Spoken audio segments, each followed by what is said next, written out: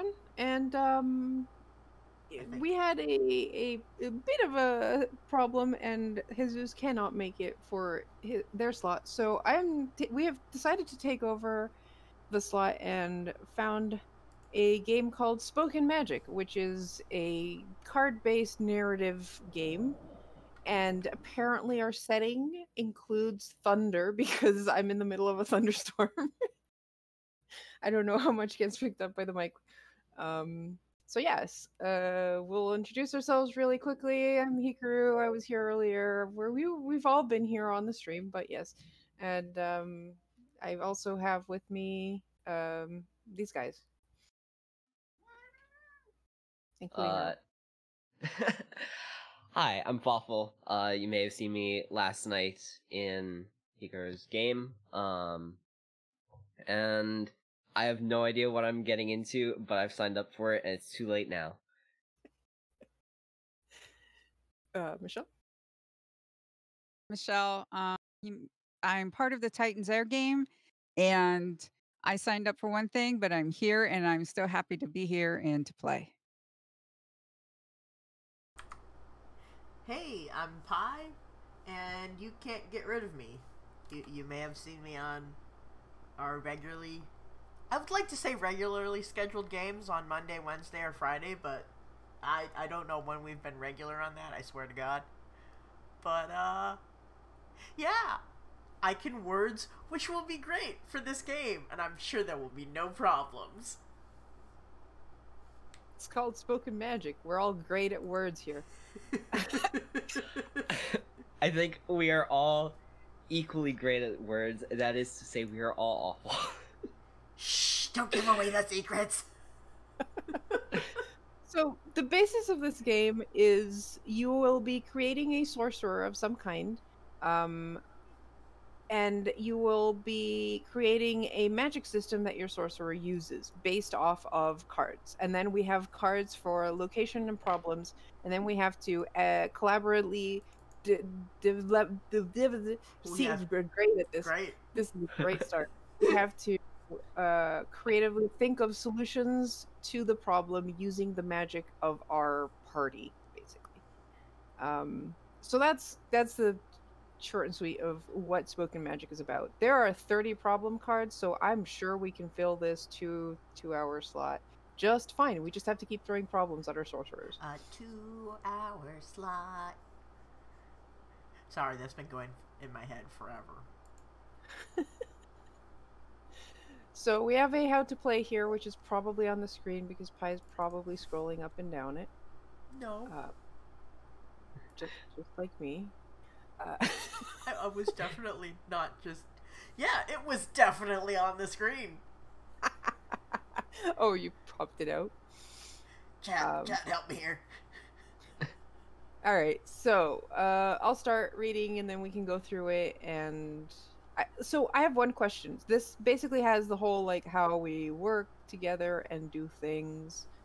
Do we want to go bit by bit and like do the thing, or do we want to read the whole document and then play? Lady, if we don't go bit by bit, I may forget by the time we get to the end. Okay. Yeah. Excellent. Great. All right, so we'll go for the first part. I'm gonna skip. First, you need your. Okay. Shit. Skip okay. nothing. I'll read it. I will not skip anything. This grimoire will explain to you how to cast magic with your fellow spellcasters and how to use that magic to solve problems as you travel this mystical world. But first, you need your components. You need a name and you need your words. Oh boy. We're already running into problems there, aren't we? Wait. Did everybody bring their name?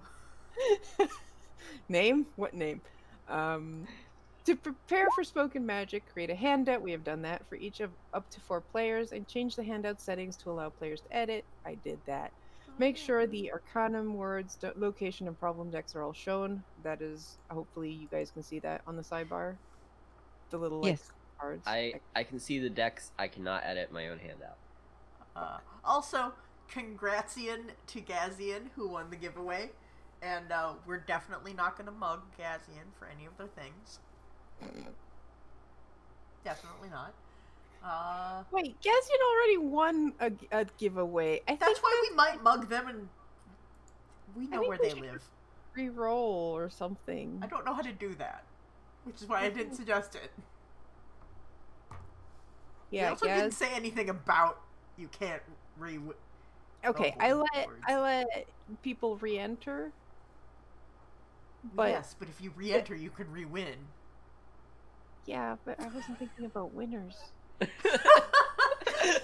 You heard it here, folks. It really do feel like that sometimes, don't it? Wait, why isn't it showing the Discord chat? I have it above everything. Oh, did it break? I think so. Because it sometimes breaks. Alright, Gaz, I'll let you win. But we know where you live. But you live on our server.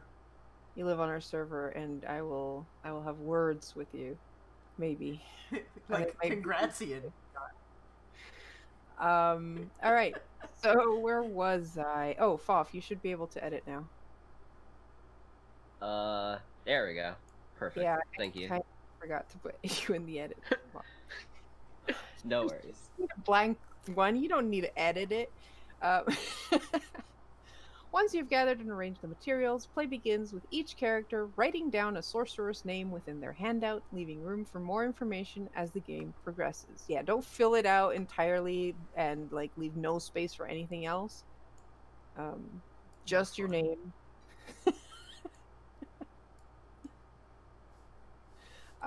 For you can drag the like description and notes thing down, but I would save change every once in a while because you might lose everything you've written down. So everyone has to pick a name. That's like the hardest thing, even in like video games. Let's create a character. What name? Okay. I sense someone already has a name. I'm gonna play as Hobbesian.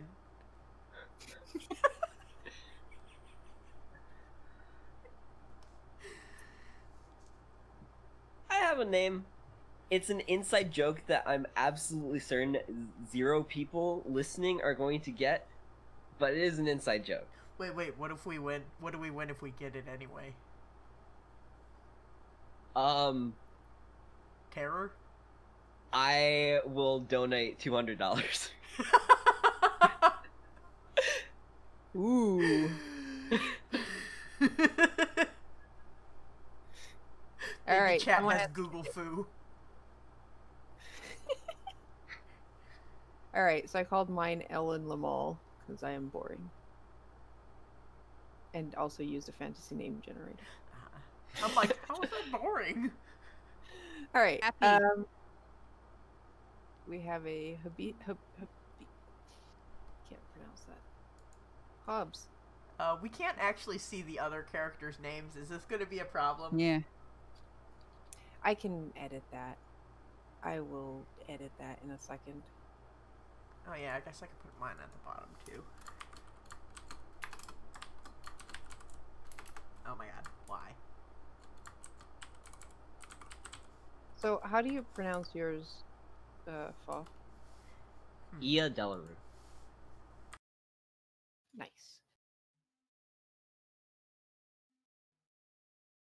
All right, so everyone can see the handouts. Yep. Yep.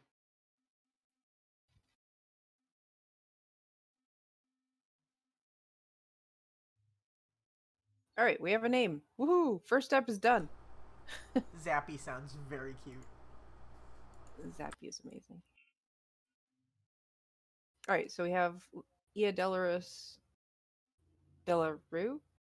Delarue. Delarue. Imagine it's French. Yeah. Then I think you're pronouncing far too many of the letters. It's possible. Zappy and Ellen. Okay. Then we get to pick our first card. Let me just From shuffle which all deck? of them. Shuffle. Shuffle. And shuffle. Alright. So select a card at random from the Arcanum deck. which will describe the nature of your magic words. So you can grab a card from the deck and like bring it over to your name at the bottom, and it will put it into your like hand. Click to drag. Oh, wait. And Click to draw, drag to deal.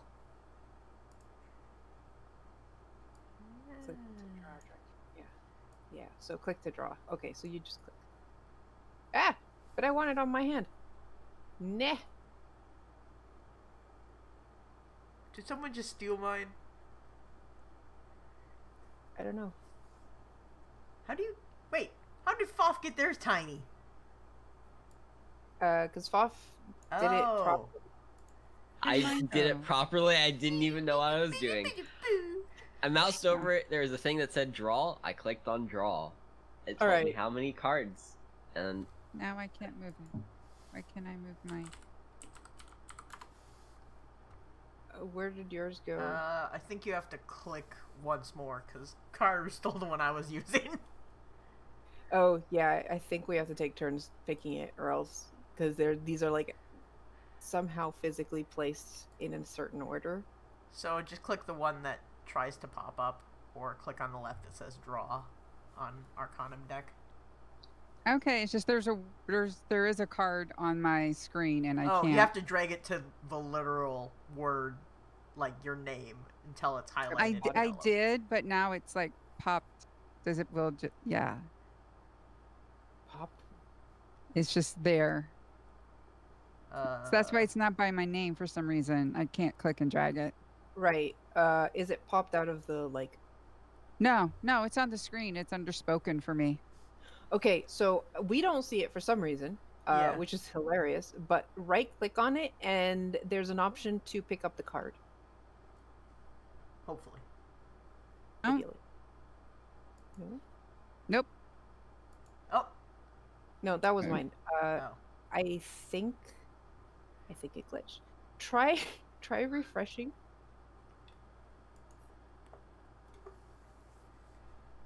The browser, because I think something broke. We broke it already, guys. Also, chat, if this doesn't fit me, I don't know what does.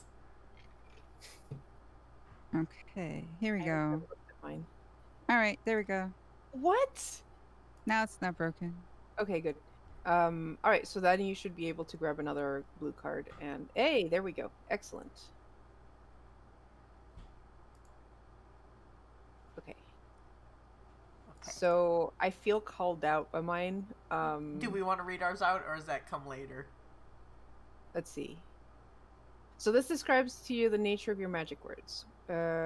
Once this has been done, share your names and decide who goes first by the most arcane means at your disposal. I'm guessing that's a dice roll. On your turn, ask each other. Okay, yeah. So let's just go in order at the bottom. So Michelle, you go first.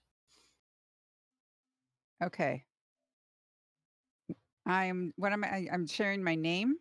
Your name and how the contents of your card. Like, what's your magic? Okay, I'm Zappy, and it says your words are stolen. Ooh. Okay. So my name is Ellen Lamal, and my words are formed from nothingness. Well, isn't that how words work? Okay. I'm playing Hobbesian, and my words are profane. I feel called out.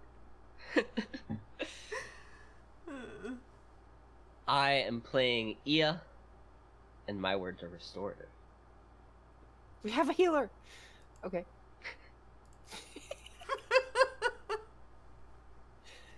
All right. Shall we keep that order, like the one at the bottom, and just continue that way? Is that going to be our arcane means of deciding who goes first? I mean, seems reasonable to me. All right. Cool. So that means Michelle gets to go first. On your turn, ask each other player to tell you one thing about their character. You may let them tell you something of their choosing, or you may ask specific questions such as where did you learn your magic, etc., etc. Once your turn is complete, the next player does the same until all players have taken a turn. So this will basically mean that everyone is going to learn 3 things about their sorcerer. Also notably, when you tell another player something about your character, write that down. Yeah, that's what the index card, well, handout is for. To keep track of what you've decided about your character. So you don't lie about your character already. Okay, so I asked the question. Yeah, so you go first. You can ask a question Of Ellen? Of each of us. I'm assuming it's the same question and we each have to answer it. I don't think so. And yeah, if you don't have a specific question in mind, you can just say, like, tell me something about your character, and then we have to figure out something about the character. So this is this is the first improv heavy place where we will all flail around figuring shit out about these characters that we know nothing about. Let's see. Ellen, did you study magic or does it come naturally? I think this is a natural magic. It just happens. I have no idea how this works. It just happens, and there is magic.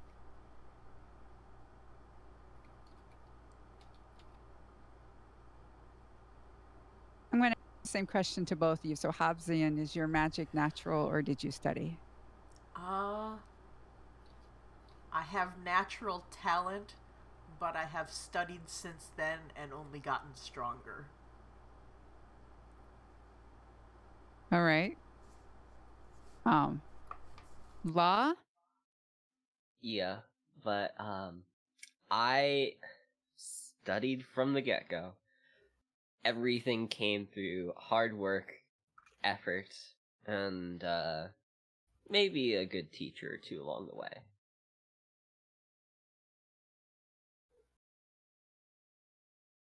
Oh, right. I was gonna yell at Zio to help me because it's 8 o'clock and the cat's like, where's my food? What a good boy.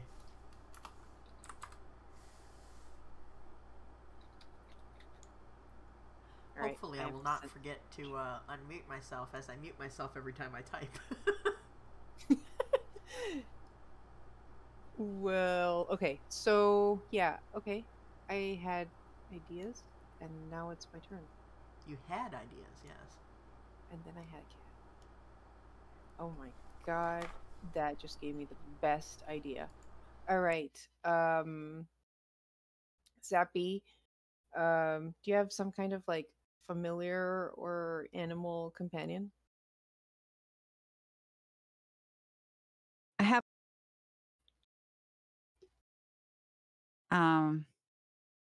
she's tiny and a little shy. I call her Bess. What cut out was what it is. What kind of animal? A small bird. A small bird. Okay. Yeah, you just got cut out just as you said what it was. Yeah. All right. Cool. What about Habesian? Do I have a familiar? Mm-hmm. Or some kind of animal companion? I tried to summon a familiar, and I only sometimes get their help. It may be because I screw with them too much, and they don't always like me the best, but they are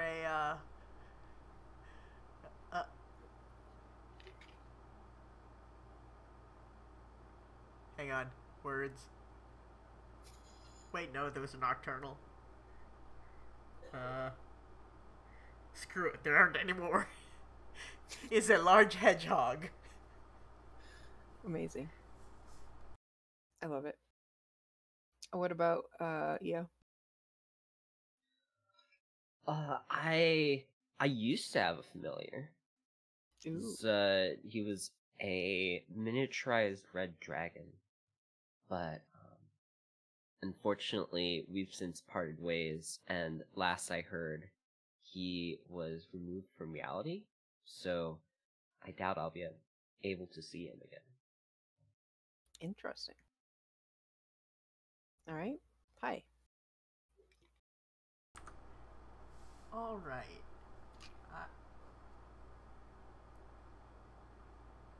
Oh no, that's a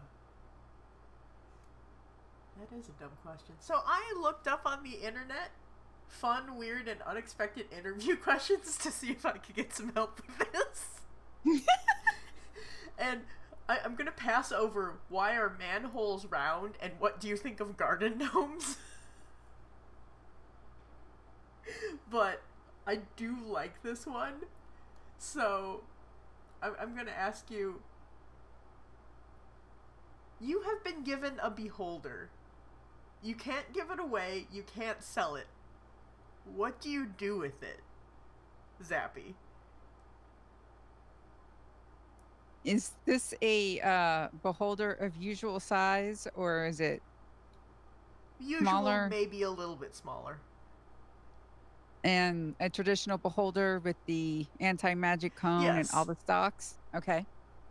I can't, so I can't give it away. And you can't sell it. I can't sell it. Well, I will have the beholder look after my family's sheep. Beautiful. Ellen,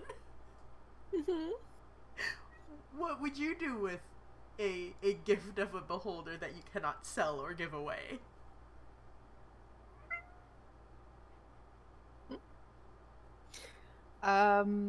Well, clearly I would transform them into something more like maybe like a black cat that I could take with me on adventures and morph back into its normal form if I ever needed more help. That would be the crotchetiest cat. Ia?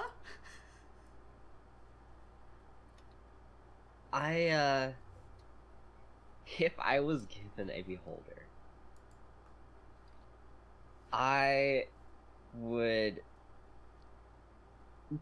teach it some tricks and then set it to guard my prized possessions, whatever those may be. I'll probably change from time to time. Ah.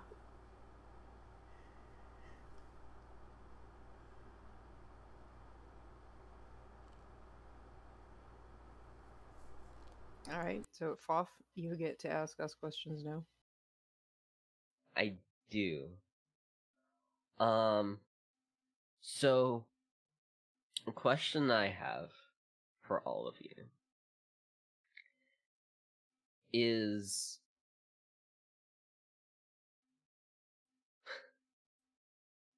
was something, and then I completely forgot it. Hold on a second. Isn't that the life? Yep. That is certainly the life.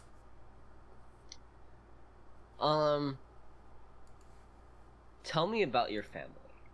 Do any of them also know magic? What did they treat you like after they found out? Do they know that you're a sorcerer of some variety? I'm Zappy, so I'll go. Oh, okay, I'll go first. Well, at first they didn't until the beholder showed up. And then after I was able to convince the beholder to be a very good member of the staff, then the truth came out. I like how we Alright. now have 3 beholders in the party. Thanks. I said if you got one. Yeah, but we're creating the characters here, so apparently we did now. Did. Look, Canon. their sheep are real safe. Mm-hmm. Alright, family. Well, oh right, you go for it. Wait, you just spent your turn bitching at me. No, I like this idea. So everything, I didn't even know I had magic until a beholder showed up and somehow got transformed into a cat. So that weirded out everyone else, and they were like, "Get that cat out of here!" And I'm like, "But the cat doesn't want to leave because the cat wants to be a beholder again." For some reason. For some reason. So, yeah, I'm a bit ostracized from my family, and am traveling with this cat, and maybe at some point I'll figure out how to use my magic to transform it back. And maybe it will kill me at that point. Cool. Beautiful. I think that means that we're done here, right? We can start wait a minute. drawing words. What about Hobsian? Hobsian has to go. Oh. Right. No one loves Hobbsy. I'm sorry. I was like, yes, Hobsian went. Wait, no, that was literally just to say Ellen hasn't gone yet. Never mind. Right.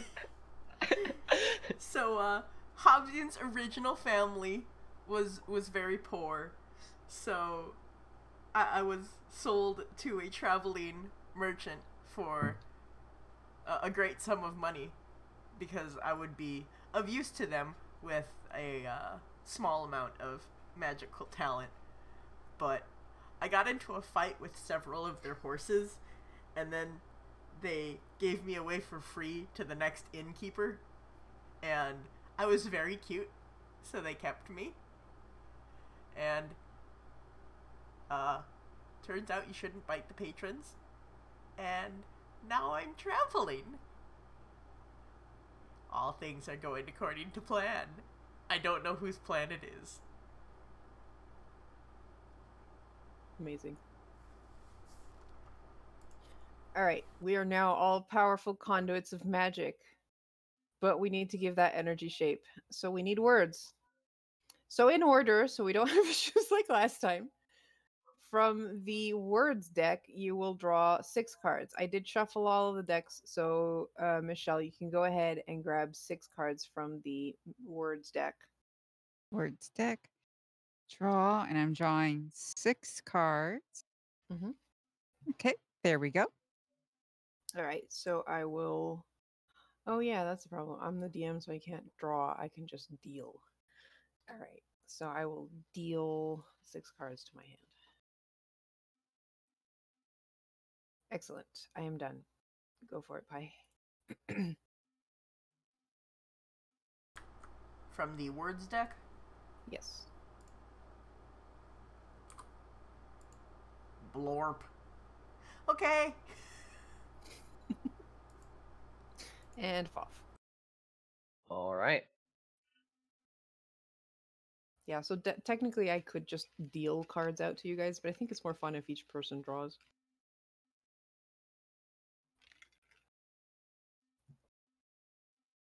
So we draw the 6 cards and decide based on their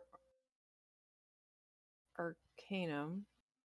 Okay, the first card we got, and their deep magical knowledge, what each word means. Oh. What? So we got a bunch of like words, right? Uh-huh.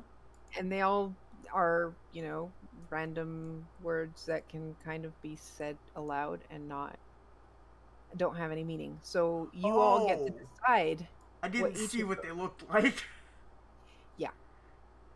They're pretty cool because they've got the like symbols under them and all that. That is really neat. And we each have to decide what those 6 words mean. Ooh. Linked to the source of way our your magic source or nature of our power. Yeah. Okay. So This is hard. My words are formed from nothingness.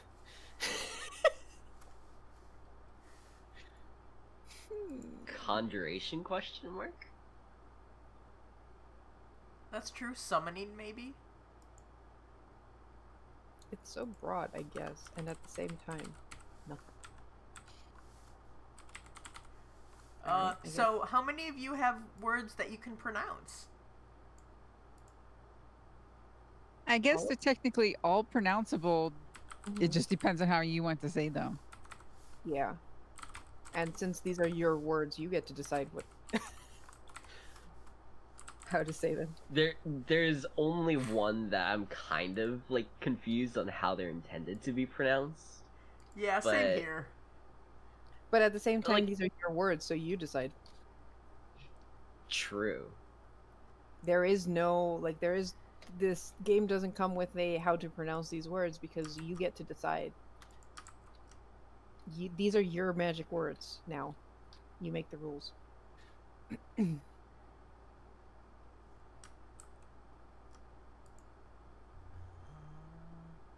What do you mean I can't center the text? Wait, there we are. Thank God. No! Not you. You. I hate everything. I'm definitely not trying to stylize mine so it looks nicer. I just made a table. I did too, but then I had to put a header on the table, and then the header wasn't centered, and then the header wasn't big enough. Life is difficult. I'm using the tried and true method of staring at the word and trying to see what's the first concept that comes into my head. The other thing is, if you have no idea, I'm basing it off of the symbols and do they look like anything? Mm. Like, I've got one that could look either like a wave or a flame, Mm-hmm. and then one that looks a little bit like a person. So, I don't know how I'm going to put those together, but at least that's a starting point if I've got no other clue.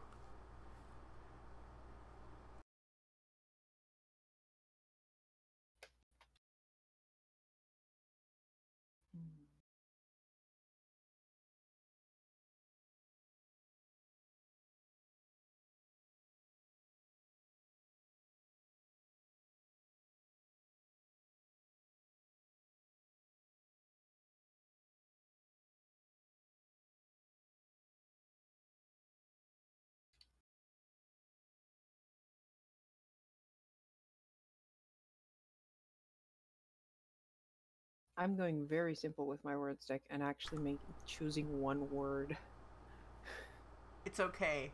One of the little symbols on my cards kind of looks like a topless person with a skirt dancing.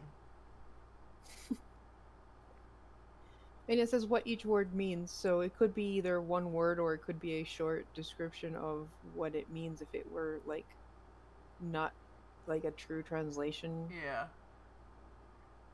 Like one of those things where in German it's like some really long word and it's a full paragraph in English.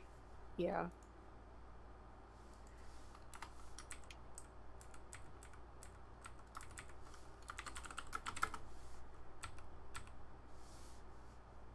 I'm done. Bastard.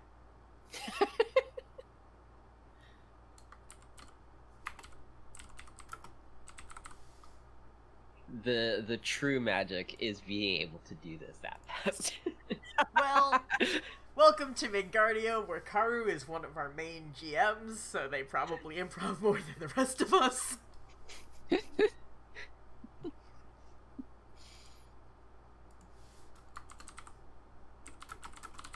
I also have a small cheat in which I could like I not only can compare like what the words I got with like possible English words but also Spanish.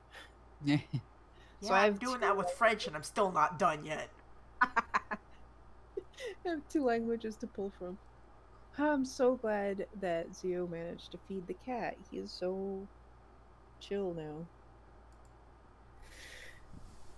Yes, I made sure to feed my cat before I started.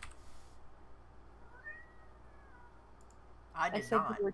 I said you were chill, cat. Shut up.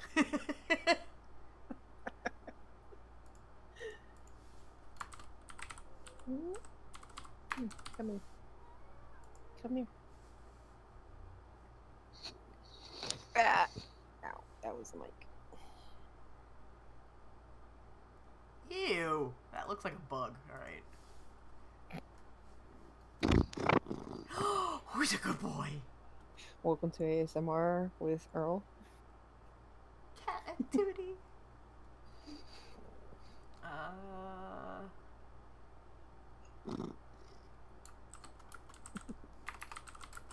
Now, don't wipe my nose. You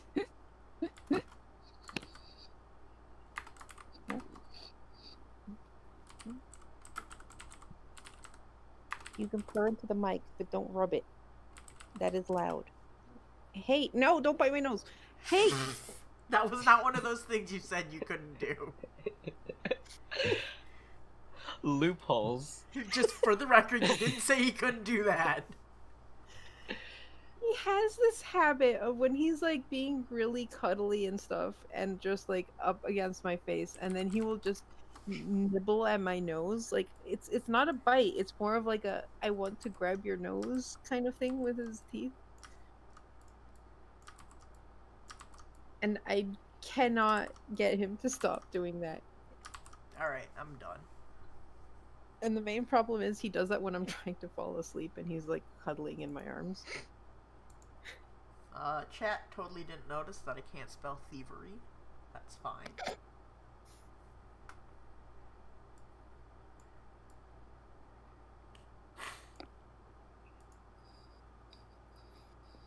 Wonder if there's a way.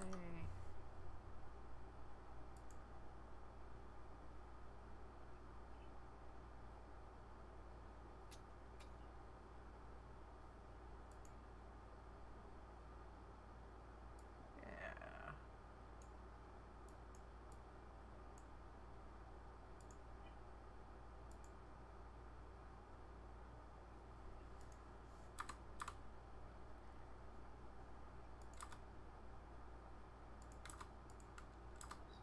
Alright. This looks a lot messier, but I think it'll be easier for chat to read, so.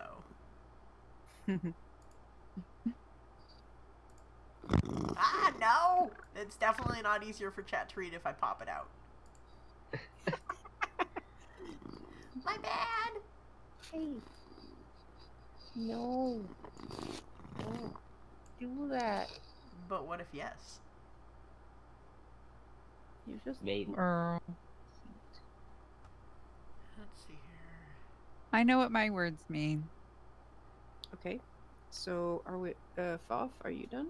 I'm on my last one. Alright. Sorry. No, it's alright. Okay. Let's see here.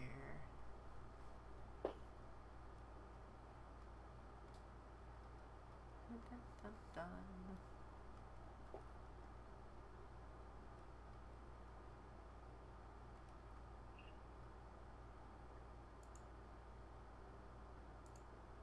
Alright, I'm done. Alright. Alright. Next, Karu. Since you spoke first, Pi, why don't you do the beginning? I regret. The beginning. Before the journey can begin, you need a place to journey from, your home. Draw a card from the location deck, and take turns describing an aspect of this home and why you are leaving. Once you all know your home, you must leave it. Your junior starts with the first turn. So, I guess, Zappy, do you want to draw one card from the location deck? Remember, place it on where it says home on the board. Alright, there's a board.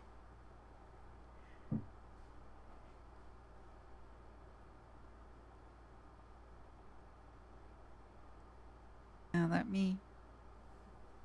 Wait, isn't that...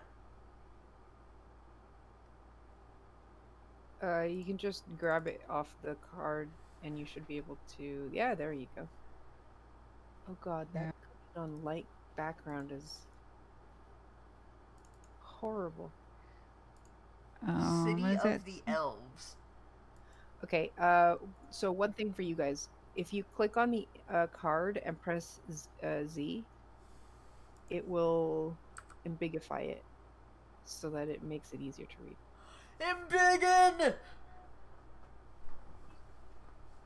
City City of, the of Elves.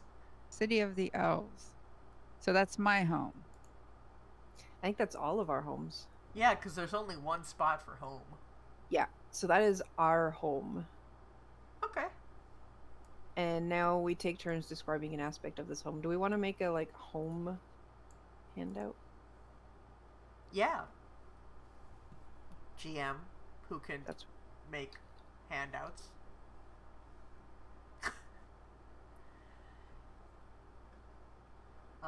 We should probably only have one person edit it, though. So, good job, GM. Thanks for volunteering. all right. We all have edit permissions. What I was thinking of is because the thing we have to do now is each of us have to describe an aspect. So we'll take turns describing, and then we'll let the person who just described type in their bit Okay. while the next one describes, and then make sure we're not overlapping the typing. We're going in the usual order with Zappy going first. Yeah, sure. Sure. Okay, City of the Elves. Our home is it's actually mountainous. And life is interesting because some of us live higher up in the mountains, some of us live lower. So you know how some with mountains, like you have those like plateaus and how it's flat, and so those areas, of course, are easier to live in. But for example, my character would live up a little bit higher, so life is just kind of interesting. So, Okay. so Mount. And, So, I'm imagining so something like Machu Picchu. yeah. Cool. take Yeah. care. And All right. why are you leaving this place? And I guess that would go on your character. Let's do the city, like let's do the aspect of the home, and then we'll loop back again to why Okay. we're leaving. Sounds good. That way there's less to type at the same time. Okay, so describing the aspect of this home. Yeah, I'm getting almost ready to save this. Okay. All right. And okay. Excellent. All right, so my turn. Describing the aspect of this home. All right, so we have a tiered mountain city. I think the tiers are based on like what is done in the area. So you have like a tier that's like food and crops, and then you have an area that's like crafters and all the people that make things, and then you have an area that's just like learning, and there's like libraries and schools and stuff like that, and then you have another area that is the residential area for those who do not live necessarily anywhere else, and then so on and so forth. So like each of the tiers has like a very specific uh theme of like what goes on in that area, and you have to go to each of the plateaus for different things. And that's my thing. So pie. Alrighty. So we have a very, I guess, staged city where everything is cleanly laid out. Not necessarily planned, but maybe it was built in over time, and when merchants came in, they all took a location and decided this was the merchants' quarters. Even though it's possibly out of the way because it's mountainous, the city of the elves is very prosperous and busy. A lot of people come through the city, either looking to buy or sell or make their living there, because there is a place for everyone.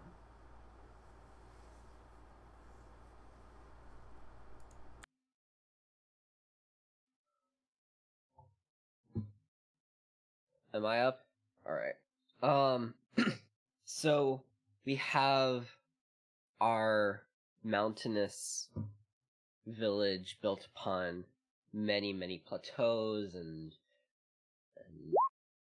built over a long period of time. And the surprising thing about this particular mountain region is that it's coastal. So, in particular, it's coastal on both sides. It's just a single strip of land dividing two oceans. And during the spring times, there will be large storms that crash against the eastern edge of the town. During the winters, very cold storms will blow in from the west. And the dichotomy of these two different oceans and how they interact in terms of weather, how they feel the kind of seafood that you get from each of them. You'll have people go down to one side, one ocean at certain times, and it becomes a vibrant culture based around this dichotomy between the two and the lands on either side as well. Anybody who wants to get through has to go essentially through the village.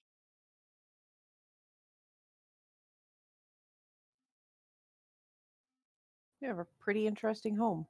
All right, so we loop back to Michelle with why you are leaving.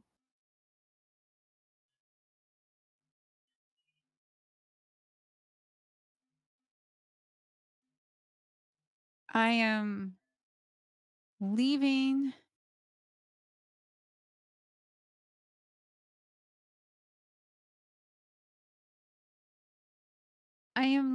because I have um, siblings. We have, we have a good business. Um,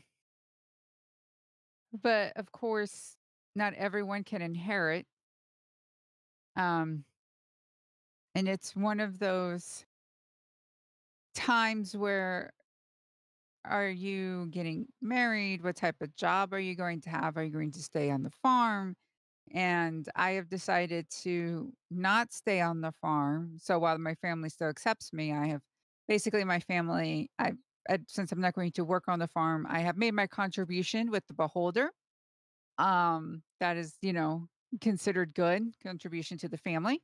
But I've decided to make my living somewhere else. So that's why I am leaving.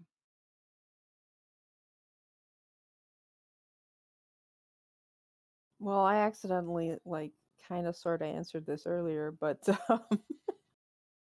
my family's not too cool with the whole suddenly magic, especially since, I pissed off a beholder and they want me gone. I also kind of, want to figure out all this thing about the nothingness magic, so I figure, staying home is not going to be a good way to figure out more about magic. So travel it is. Hopefully, I find a way to befriend the beholder before it turns back into its normal form so it doesn't kill me.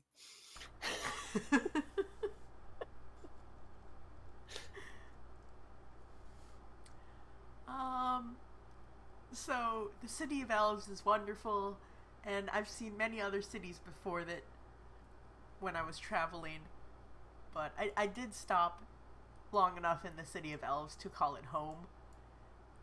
But I'm leaving now because there were a lot of beholders that suddenly showed up, and for some reason I didn't get one, and I'm very jealous, and I would like my own beholder. So I am leaving to go find my own.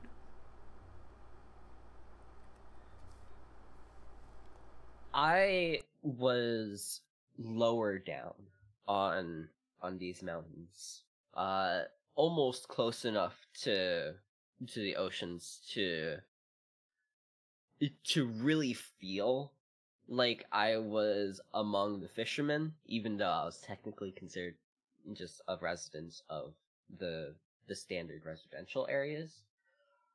Um, but there was a particularly bad storm last spring, and uh, I don't really have a home anymore.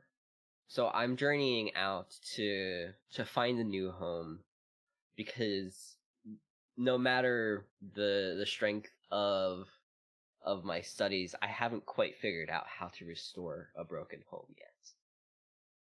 The building, not the. You get it. I was going to say that was suddenly really sad. Oh wait, never mind.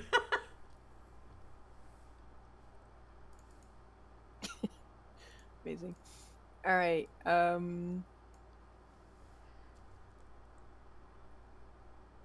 Pi, you were finishing off the beginning. Alright. You all know your home now.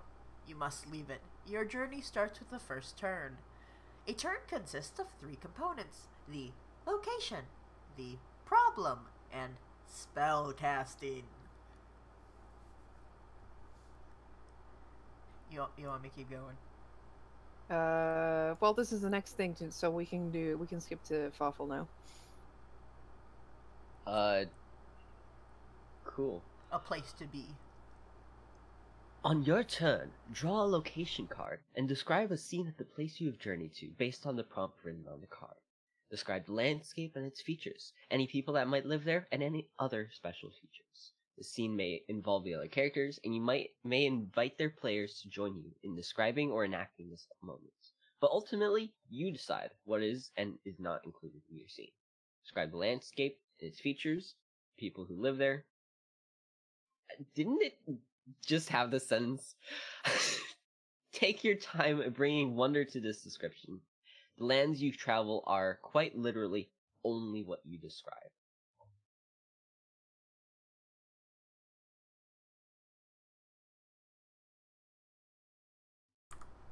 Alright, so we're starting with Zappy then. Yep, we're following that. So the location.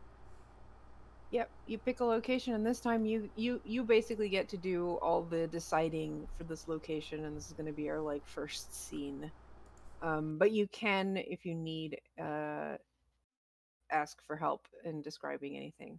So place the location on the location area, right below our home, and we'll see what happens.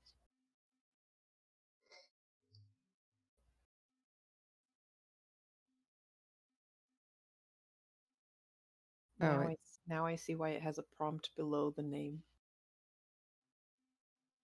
Marsh of the Wizards.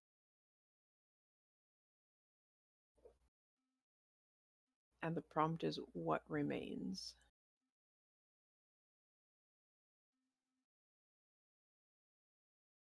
So, are we together now? Like as a group? Or Yes, I believe so. I You I think it's actually up to you. As it like it says may involve the other characters. right. And that says to me like you get to decide. Yeah, because it says may involve the other characters. You may invite their players to join you in describing or enacting, So it's either you can either choose help with describing and or enacting, like being participating in this scenario. So each scene, so it's really up to whoever draws the card who participates in the scene.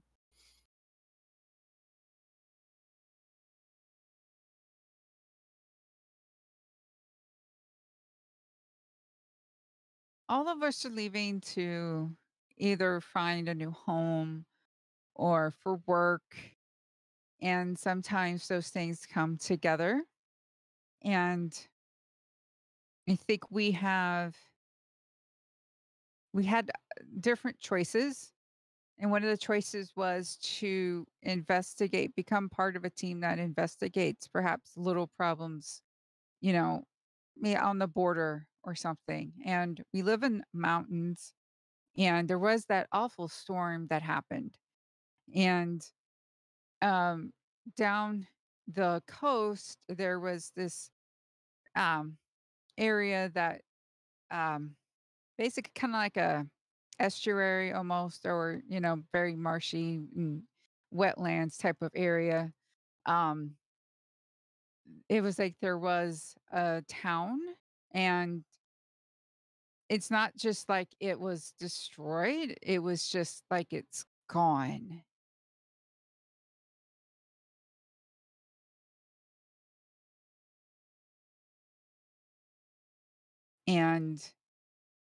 And I think that's like where we're going. That's where we are.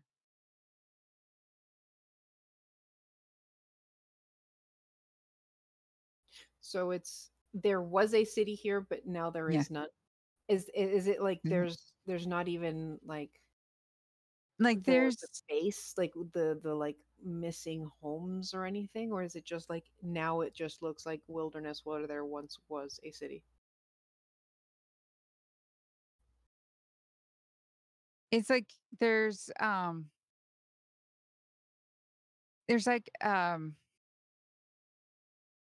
like what was built with stone is still there. So you have some of the buildings are still there. What was in stone is still there, but like everything else is gone. Okay.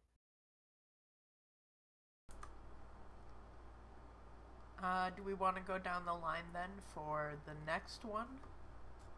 I think we have to go through this. What do you mean down the line? The For next one. Troublesters. Oh, Because it's basically when you are satisfied with the scene and where your Mhm. location is, a problem occurs. yeah. Oh, Um, yeah. So, so Marshall, do I? read the. Oh, okay. I pick a problem. Yeah, you can read out trouble stirs first, and then we'll pick a problem and see what happens. Okay. Trouble stirs. Once you are satisfied with your scene, a problem occurs.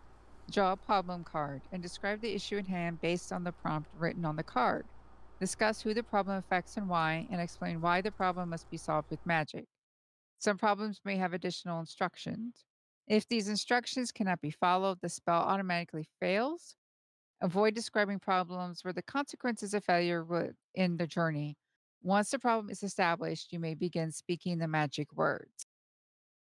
Okay, so, draw one card.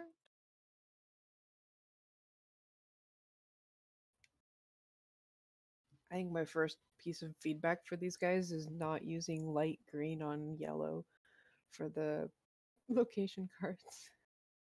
Okay. A wedding. This spell may only be 2 words long. Okay. Oh boy. So, um, during our investigating of this place, there comes a sound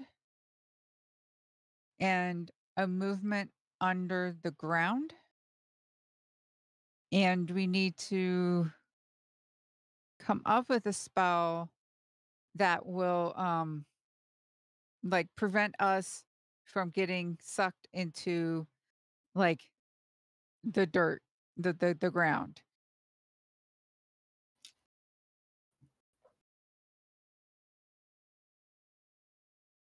That is an interesting use of the idea of wedding. Terrifying too. Sorry. Yeah, So it's trying to suck us into the right. marsh?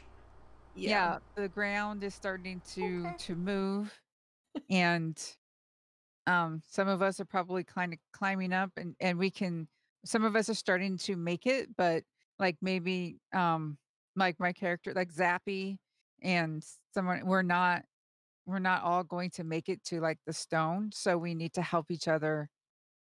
Um, Instead of a party of 4 becoming a party of like 2 or 3. That's basically it. Like I don't want to end the journey. So I'm Yeah. going to say like a couple of you are like you've made it to, because I said some of the stone was still there. So we found a stone home and a couple of us already in there, but I'm going to say Zappy's in danger. Um and so we need to help at least Zappy not get sucked under the dirt. Okay. So this is where the casting spells happens, and I'll read that out. Working collectively, select which words you want to commit to the spell, and in what order. No player may commit more than one word to a spell, but at least one word must be committed to each spell. As each player contributes a word, they describe how its meaning will help or hinder the spell. When you have completed writing your spell, the current player recites the words and describes its magic, rolling one six-sided die for each helping word and one four-sided die for each hindering word. If one of the dice rolls a 6, the spell is successful and the current player describes how the problem is solved. If none of the dice rolls a 6, but one of the four-sided dice shows a 4, the spell fails, and one of the sabotaging players, decided by whichever means seems fair, describes how the magic goes awry. One of the sabotaging players also looks at the top card of the problem deck and may place that card on the bottom of the deck or put it back on top. So you get to like peek at the next problem. If no dice show their highest number, the spell is weak and only partially effective. The current player describes how the problem is solved, but only partially or temporarily. That's going to be interesting. We have 2 words. By the way, once the spell is complete, if 2 or more words were committed, the current player gifts one of the committed words to another player. All other words committed to the spell are lost. Place them in the discards of the players that wrote their meaning, and do not use them in another spell unless directed to do so. The current player then takes the location card into their hand from the board, discards the problem card, and their turn ends. All right, so it's time to cast a spell with 2 words to save Zappy from being married with the earth. Which is bad.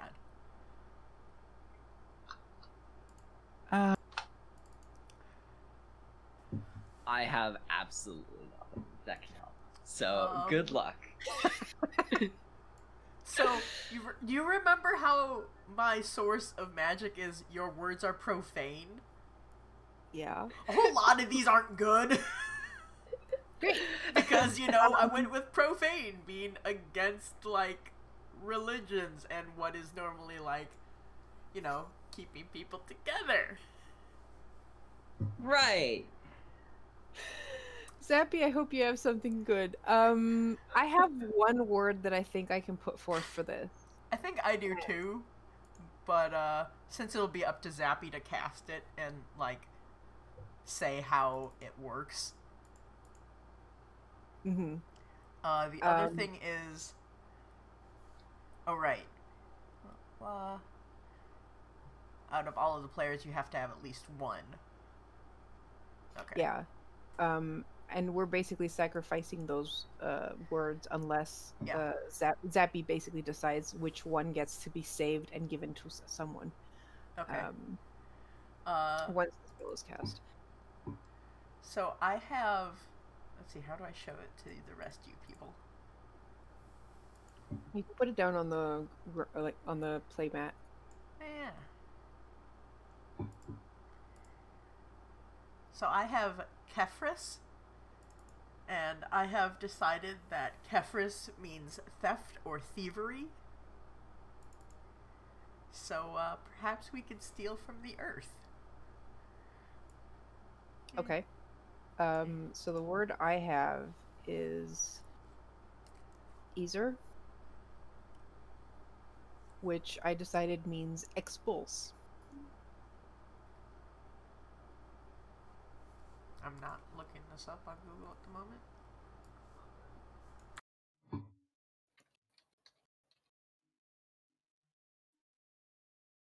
To expel or drive out.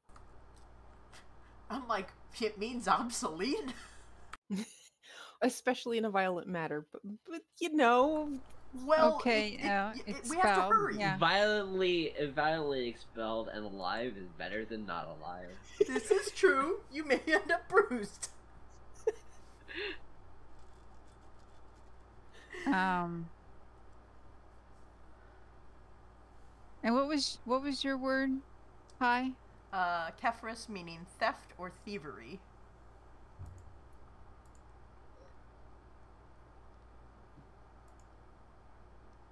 Because yeah, I like the expel part. Because I need to be. That's fair. I just happen to have a really good word for this. Yeah, and then I have like thruz, which means like driven or taken. So maybe I can use that word with expelled to mean like driven out violently. Okay, instead of using Kefris. Right. So I would use my word and then Ellen's word. Drag it out. Yeah. And you can take yours back, Pi. Yep. After I finish. Okay. Might want to put it on top so it doesn't get lost. Yeah, my word is spelled THRUZ. Case. Oh no, how do I put it back? Take. Right click take. Why is the grid enabled? For what purpose do you keep the grid on this? Alright. Yeah, so let me bring out my word. Pull out your word. There we go. Alright, so we have chosen our words. Alright,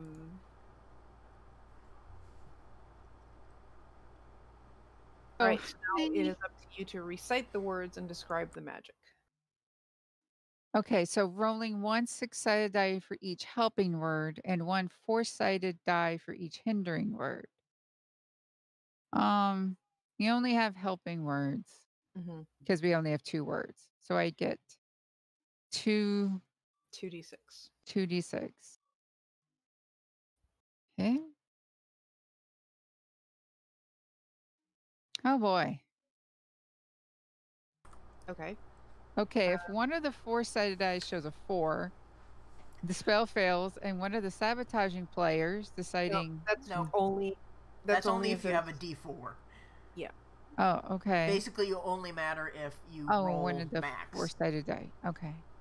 So, if none of them have the max roll, then the spell is weak and only partially effective.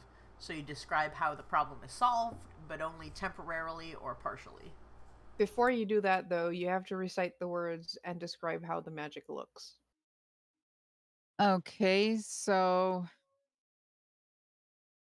I say, Thrazezer, and the ground kind of, there's like this like shimmering around me.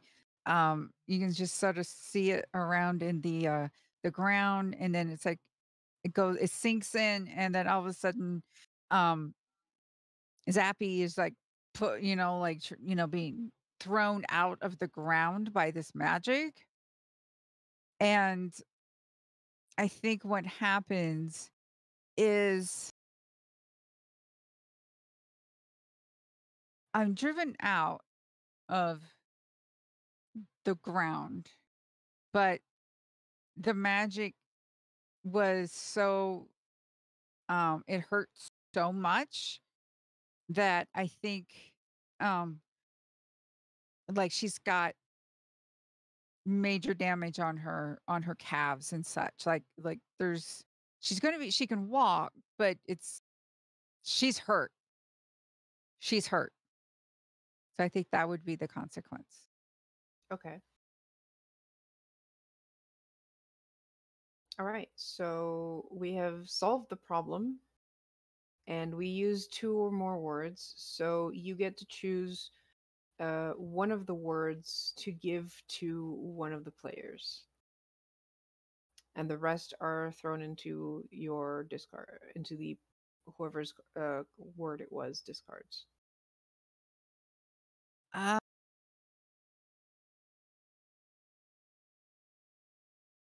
so do I get to give you your word back? You can, or you can give it to someone else. Or you can pick Thruz instead and give it to any of the three of us. Whichever you think is worth keeping.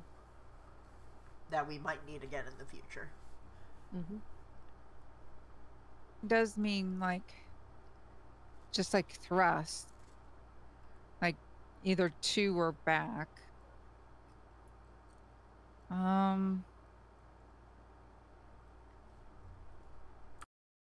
So would you like? So would Ellen want her word back, or That's up to you. You're the one in control of this. Okay, I'm going to give Ellen my word. And then Okay. So I discard. Yeah, so either goes into my discard. Yeah, okay. And gets flipped, I guess. And I get to pick this card. And you said it was, what was the meaning? Let me get my. It's like thrust, or like basically like pushed, push any direction. Basically, that's a better. My words, good. Yeah, basically means pushed. All right, cool. That's a better pushed. Okay, and now I got to put down that Zappy is injured.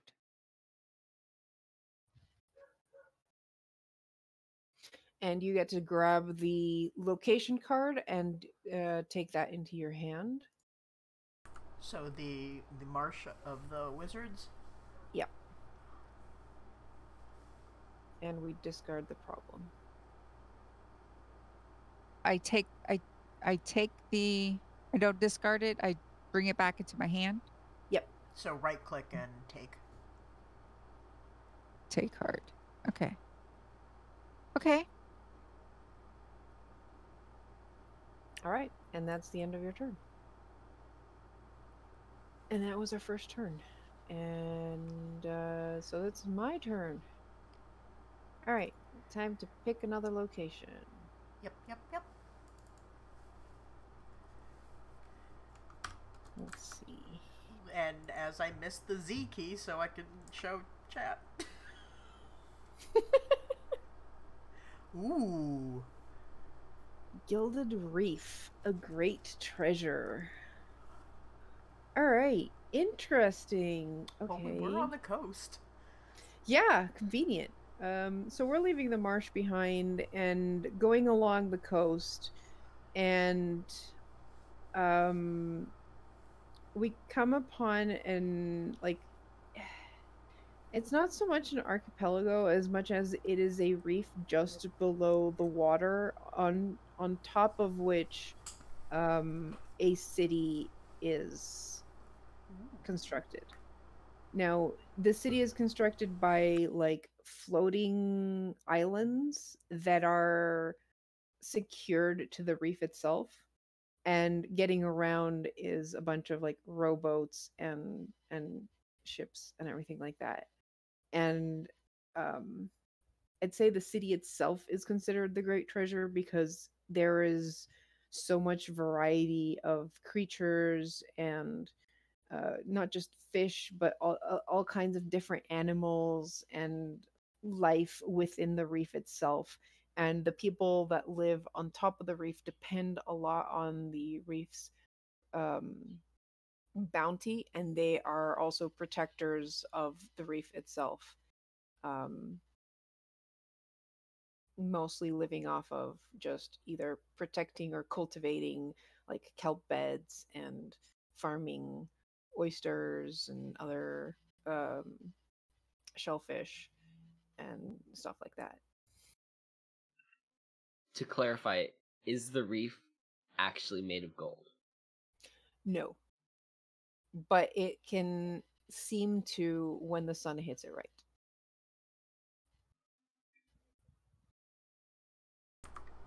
Awesome. All right. Dearest Ellen, this sounds like a very pretty place to be. What's the problem?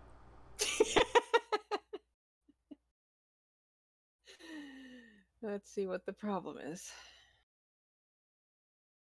Oh, good. Oh, no. Decaying reality. The last spell is repeated. If the spell fails, all words are lost. Oh, okay. That doesn't. Well, that's easy. There were only two, so. Yeah. Um. Hmm. I have a grand idea that can maybe save our asses. Well, Okay. put the card back down then. All right, so we have. Hold on, let me get the card. Decaying reality in this, and I need to come up with something that will possibly have the spell actually help and not hinder. So, you know that storm we had mentioned earlier? It brought something into the reef, and it is not a good thing. It is a thing of putrefaction, and it is killing the reef. So, what we need to do is get rid of this thing so that it does not, keep consuming this gilded reef that this whole population depends on. Okay, I mean, it says the last spell is repeated. I don't know if we can add things to that on top of what's already been done, but if we can, I have something that is basically perfect. It says the last spell is repeated. I don't think we can add to it, Yeah. unfortunately. Well, shit.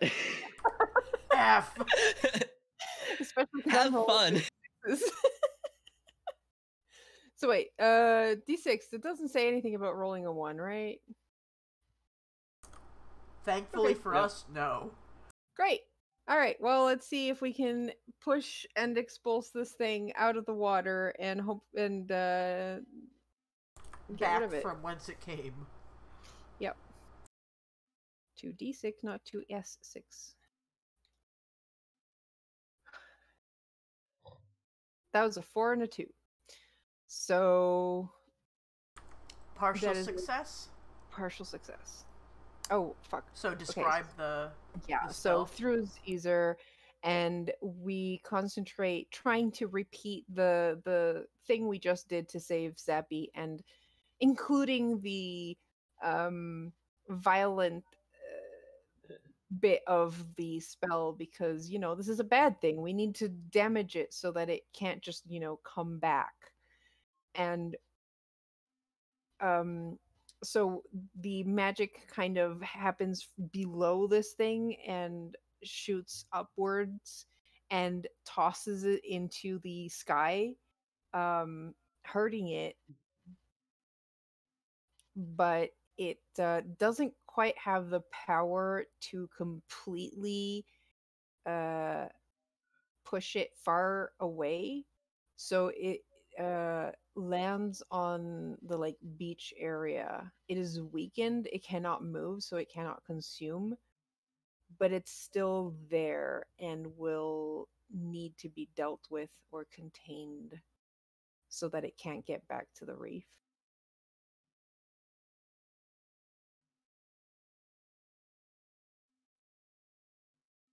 At least it didn't fail. Yeah. So now you need to figure out which spell card we're going to keep and which one we discard. Well, given how things are, I'm going to give Easer to Zappy. And we will discard the push card. So Easer, meaning expulse, goes to you.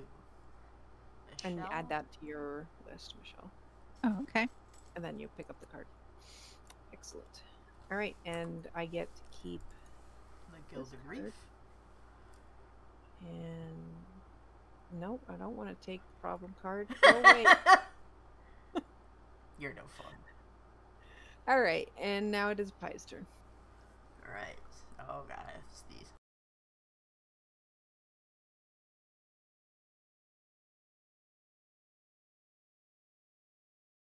And maybe this time we'll get to use more than 2 words, the same ones at that. Don't worry, I'm still missing the Z button. So we have, for our location, a Diamond River, a disagreement. Alright, I think we've had enough of the coast. So we're gonna go inland for a bit while this thing recovers, and perhaps the city will not blame us for whatever troubles befall them in the future. So we go inland for a bit, and we need to restock on our water supplies, and we come to a crystal clear, beautifully flowing river. And let's see here. Blah blah blah. Place to be.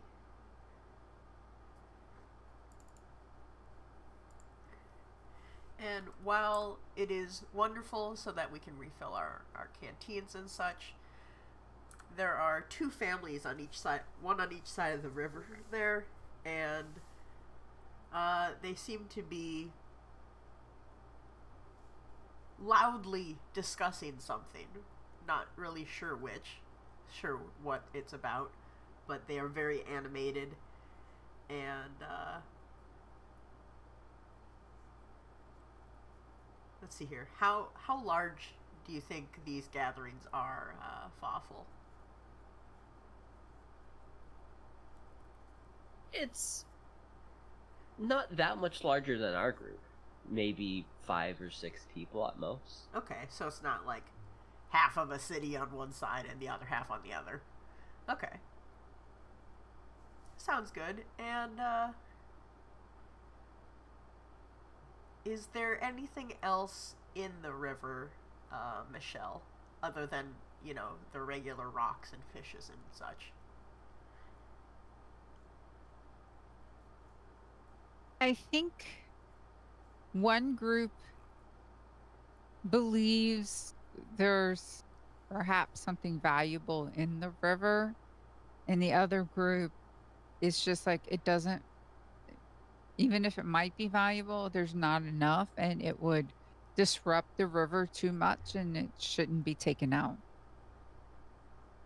Okay, so one side is saying, it's mine, we found it first, and the other is trying to stop them. Or Yeah, at least saying, you know, it's the river's, it's not ours, so we're just going to leave it alone. Right. Let's see how this becomes even more of a problem, shall we? Of course. Doom?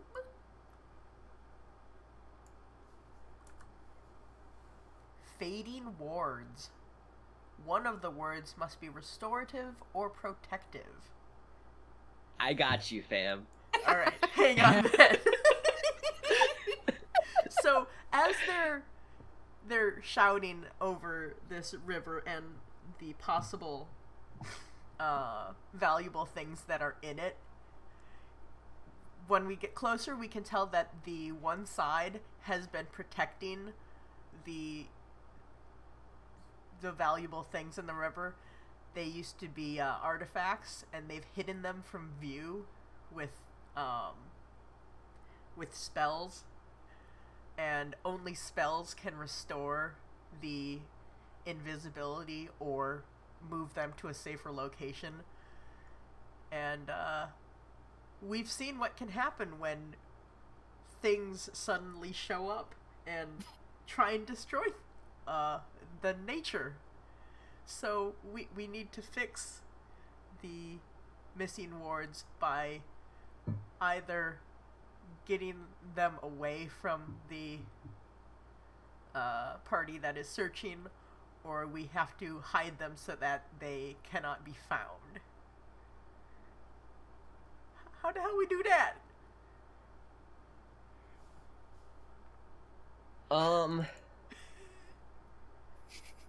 So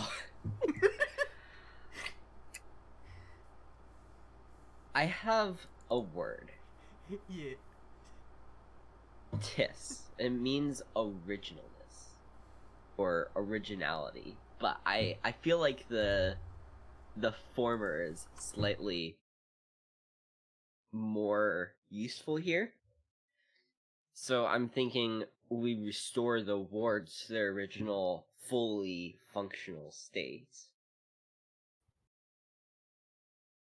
And then we're good, right?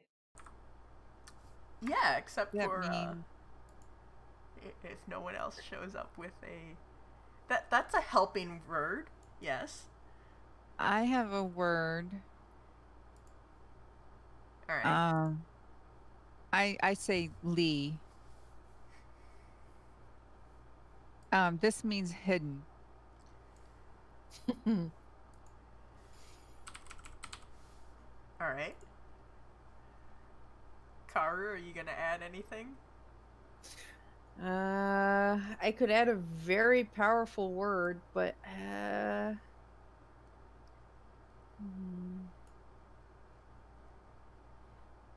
because I have one that literally means power.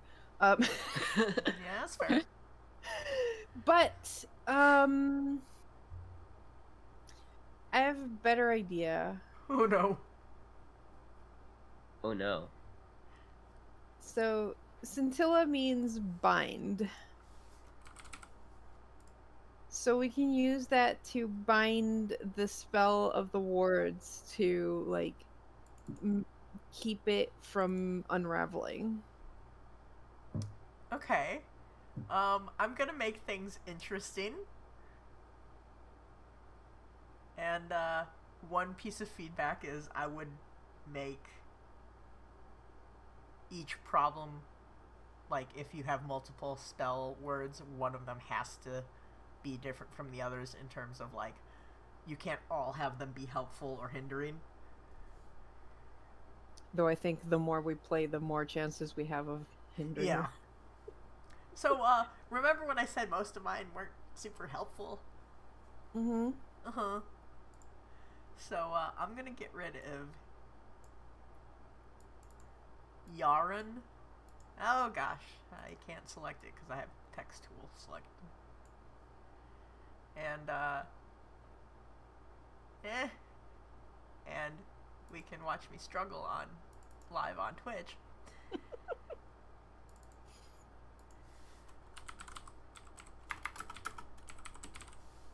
And it means either pest or devil. And this isn't going to be helpful. This is going to be a hindrance because it can distract either the person.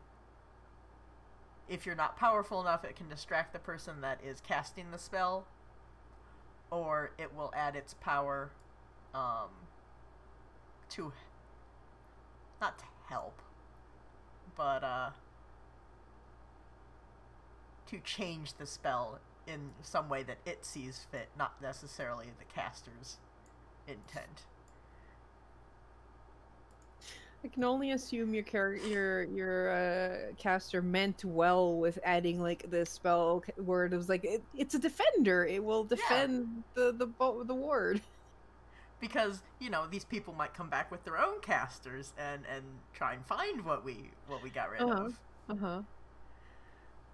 Best of intentions. All right. So one thing we have to do properly is describe how this cast the spell and before then we roll. So why don't you cast the spell and tell us how it looks? All right.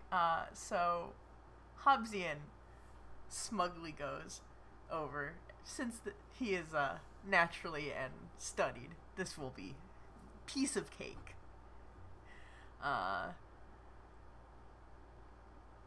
Tisli, Scintilla, Yarun. And with each wave of his hand, there are threads that come off of his fingertips. Threads that weave themselves into a net. This must be what the original spell looked like, in terms of a cloth that hides things from view. And as these strands come together, they fall over the artifacts and start winding around them. And an aquatic scorpion appears towards the end to grab the frayed ends of the net. So we'll see how well this goes. Roll 3. First D4 then. Yep. Alright, so we hope I don't get a 4 on the D4, but I get a 6 on a D6.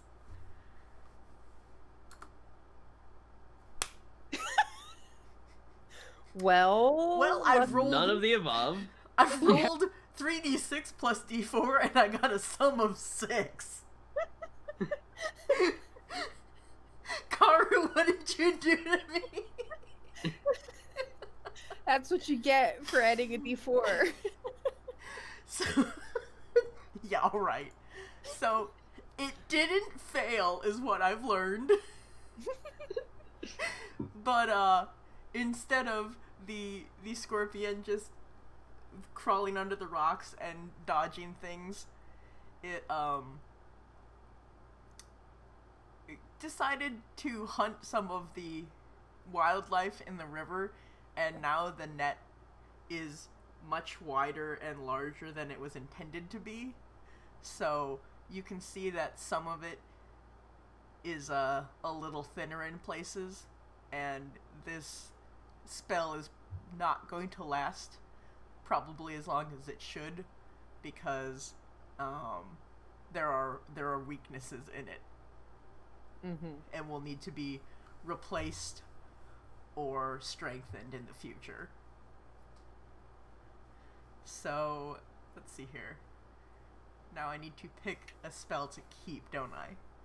Yep. Alright, I think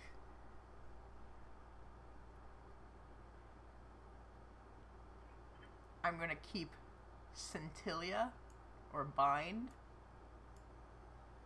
which means the rest of you can just fuck off.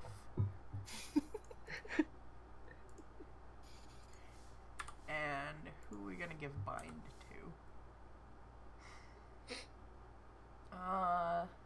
Ellen, you are sad and only have 4 words. So you may have Scintilla. Okay.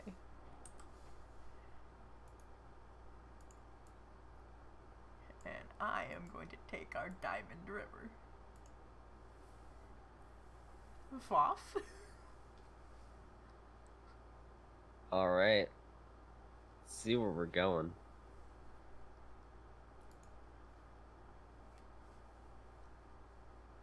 Plains of Primor... that is a name right there. Drag it out to the oh god.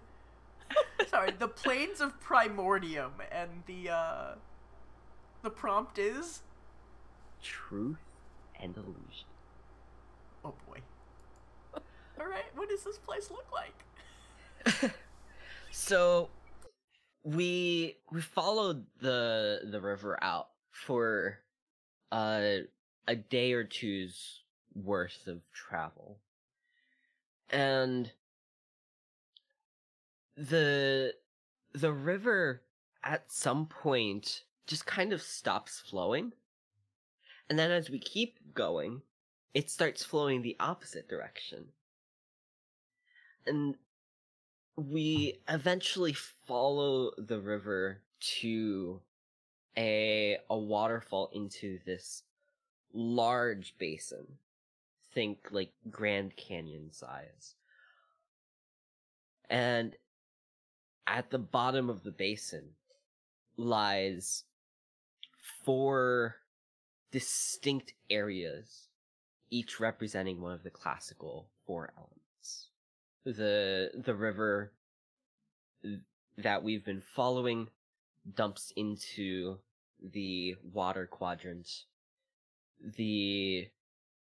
Clockwise from that we get an air quadrant, which is filled with smoke and fog. Clockwise to that we get a smaller mountainous region. I'm saying mountainous in quotes. It doesn't actually reach up to where we are standing at the top of this basin. Where the red hot glow of lava kind of seeps into the surrounding areas a tiny bit. And then to flesh out the last quadrant, there's a rocky plains.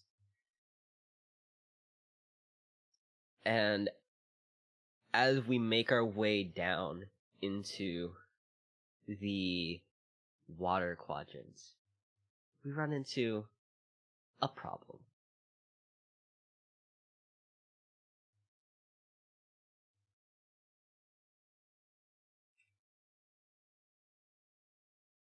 That's How did you get the most ominous cards in this whole damn deck? I swear I shuffled these. Also, this is so perfect for the location. What the fuck? Right? Our problem is the Ancient One will soon pass. Could you describe this more, Fossil? Well, I know I'm allowed to ask you 3 for help in describing the location. I'm going to take a little bit of liberty and help you, or ask you for help in describing the problem. So, Michelle, which quadrant is this Ancient One from? What element do they represent? They represent wind.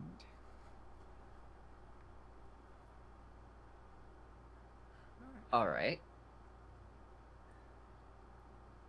Ellen, what has befallen the wind in this basin?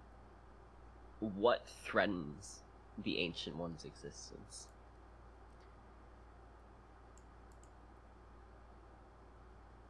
It's expended its powers, and it's dying.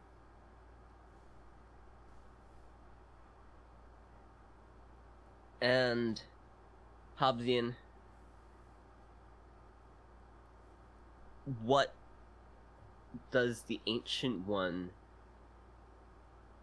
want to happen? Other than, not dying. Not die, yes. That's kind of a given. So, the Ancient One has power over their element, and if they were to die, there would be a terrible storm, and it would start out as a tornado, but instead of dying over time as it travels, it would grow as it encountered other elements. And the Ancient One would like this not to happen, because then the memory of people would remember the ancient wind as a vicious being and not one that helped the earth.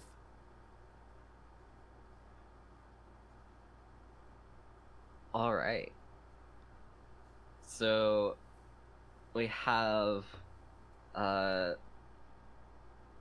being of wind that's spent its power trying to control and contain wind. Without it, all of this is going to just start spreading throughout the land, leaving a trail of devastation that continually grows and grows until, yeah, the stakes are small, you know. not There's not much riding on this, only the fate of the entire world. We got this. Right? Listen, it would stop running into new elements at some point, so it would just be really big, and then it would be somebody else's problem if we fail. Well, let's see what we can do about this. Oh boy. All right. I have the perfect spell for this, or at least Ellen thinks it's the perfect spell. I think this is going to be a D4 card. So I'm putting forth Hekato. What could go wrong? Which means storm. Oh! Oh, great, yeah. This will stop them from dying. No doubt. Yeah, I'm like, wind, ancient one has to restore his power. So what we need is to like inject storm in him, and this will go great. Probably not, but you know. Oh no. I have Hinla, which means like to bind or to tie. So Zappy's thinking, well, if we have a storm and we need to attach it to this ancient one, then we need to, bind it to the ancient one.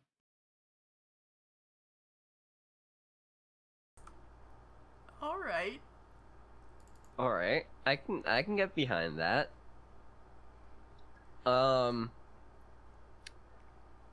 I will also put forth a word of my own. Alka means like constituent components or like basic elements. I guess if we're trying to put it into one word, fundamentals.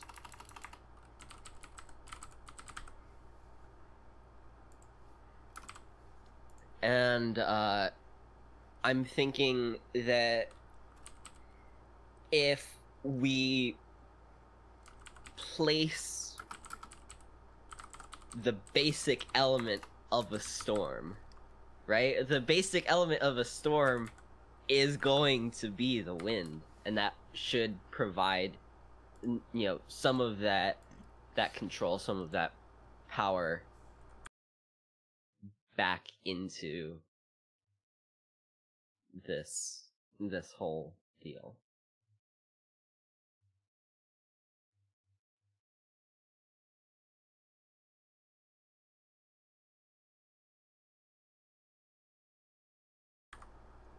All right. So, I can fix that. all right, cool. I was gonna say, so apparently you should put the card down before you start typing. I'm gonna add drawer, which is unholy or unearthly glee. And, if I'm gonna roll a 1d2, and if this turns out to be a 1, this is not gonna help. Oh, thank goodness.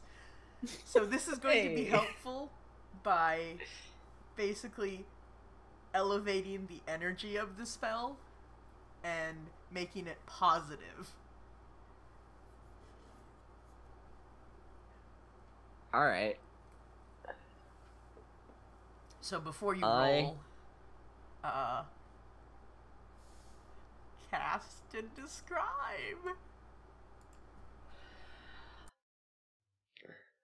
So change the order of the words if you need to.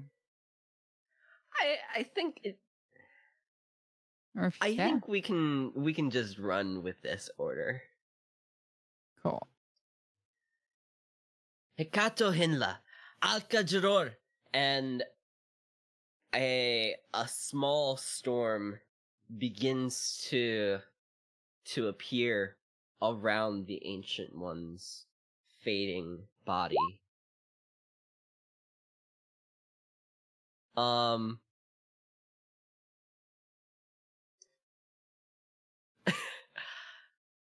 Things could have gone worse.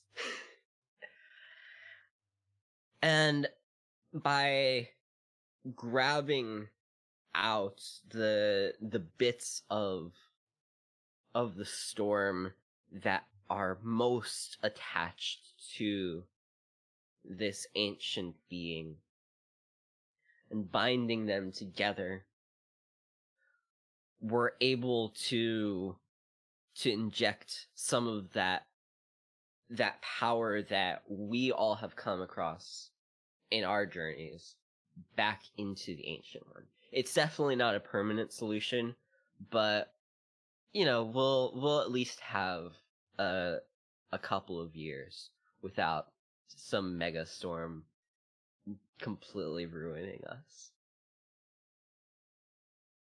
We have time to come up with a more permanent solution, at least. All right.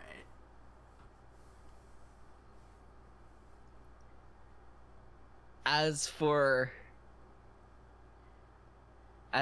who gets to keep a spell, or a word rather,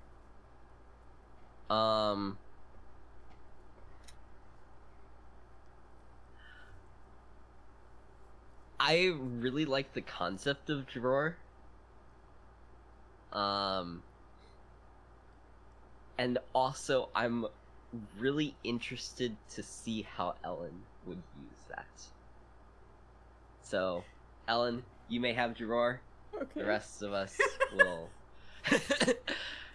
Ellen seems so pleased.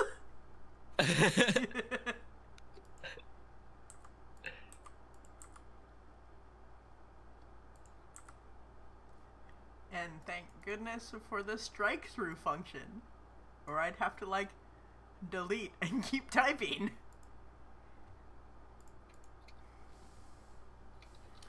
So it's about 11:36 in Eastern Land, and I don't remember if the next one was supposed to start in half an hour or an hour and a half.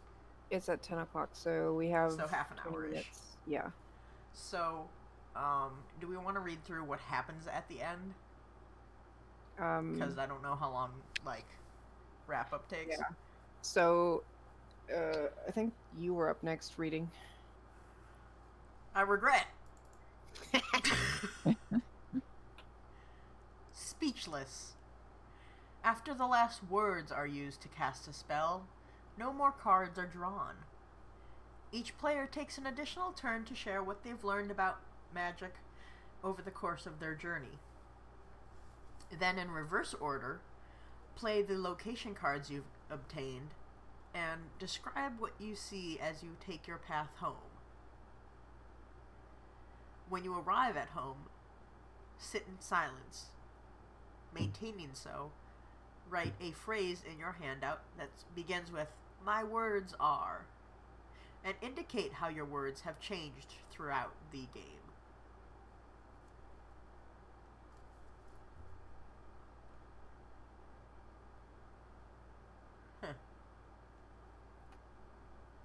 I think given we have 20 minutes, we might as well just pretend we don't have any more words and start our journey home. Also, I don't know how you would have no words remaining. I mean, I guess since you're only keeping one and discarding multiples. Yeah, you end then, up... wouldn't you end up with one person having a word at the end and no one else having any? But then they use that word. So basically, the last spell, that's where the D4 comes in, because the less words you have as a group, the more chances that the words you have are going to be... are not helpful to the thing that you're trying to do. So your journey starts really nice, and like you can spells, fix everything. You can fix everything, but the more you use your magic, the less words you have, and the that more apply. Yeah, and you start running out of options, and that's where the D4s start to show up. Okay. So ideally, as the game progresses, things get harder to do properly, and that's where things start to unravel. And I think that would also make it more interesting in terms of what did you learn about magic, and You know, either conservation of your magic or how to use it, yeah, not just for its obvious purpose, I guess. yeah, because at the beginning everything's easy, and it's like, yeah, I used your magic, and I your just picked the magic easy one. works, and it works, and while it may not be perfect, at least it did good and never came to harm.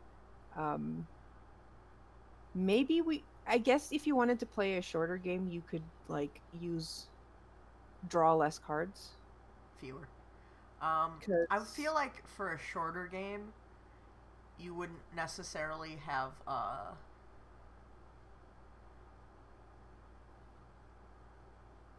it would just be the one person draw a location and describe it.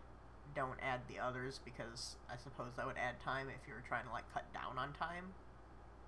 Yeah, we did kind of make this a long form thing by adding RP into literally every step of the way. Yeah, It especially for did. like creation, but I It, think that's how it's supposed to be. Like you're yeah. supposed to explain the situation and explain the thing.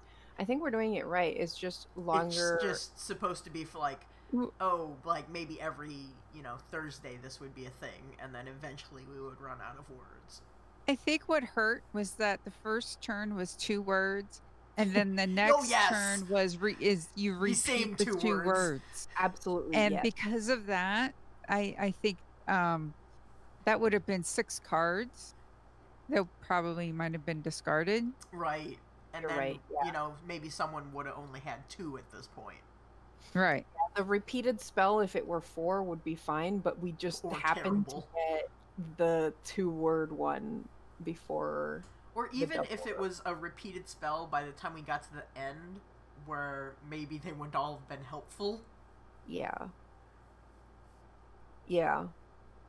So I think, like, as a longer term, not campaign, but I guess exercise Mm-hmm. would be pretty good. But, Yeah, I feel like 6 words can go a bit longer, but Michelle is absolutely right. And also, like, it oh depends, yeah. because if you think of like a normal RPG session would take like 3 to 4 hours, we only had two and Two a and a half, half? 2 hours really to play the game. So, like, I don't think we have that many. Like, if we went for another round, That's we would true. probably get rid of all the cards because we have 4 cards left approximately per person. Yeah. Yes, our We 4 also point... had to set up and like learn the game as well. Yeah. Learning. So I think as a way to build a world, like if Oh you're yeah. doing a homebrew and you're like, I am stuck on a Or world. even a city. Yeah, like the city that we came, I'm just like, hey, we live in the mountains in a tiered Like, city, holy shit. and by the end we had this culture and we were busy in different sections. I mean, And then, like we like, could have. there's different subcultures to our city where, maybe if you lived at the very top, you are rich because you can just afford to buy everything to get up there, versus, at the very bottom of the mountain where you have to work for everything because you have to send it up the mountain or Mhm. something. There's actually, I know that I can't remember what it's called, but I know there's another itch game like this that is actually just about that, World about building via... creating a society and even a map to go with your world. wow. I can't remember what it is, but yeah, it is basically that. It is that intro from this one, but extended into a game where you actually flesh out the place and its details. I like this kind of game for that because it's like, yeah, it's improv heavy, and at the beginning it's slow because everyone's trying to like warm up their creative engine.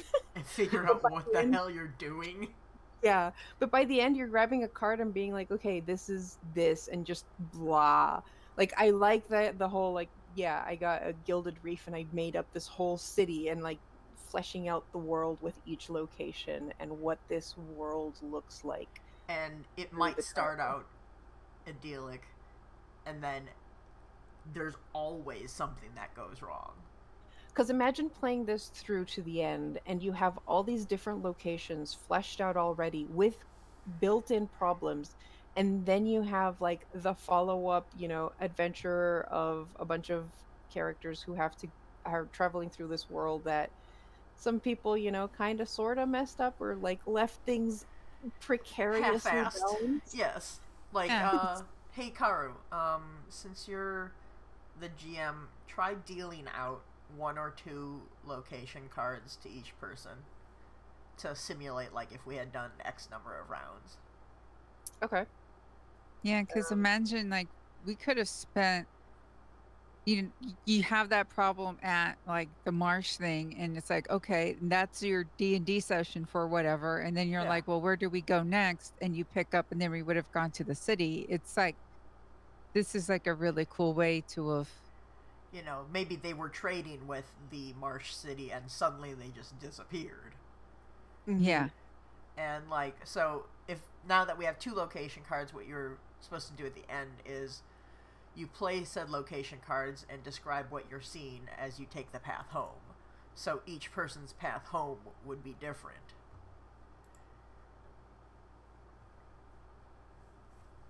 Is it? I thought it was just in the order that we played them. When you're,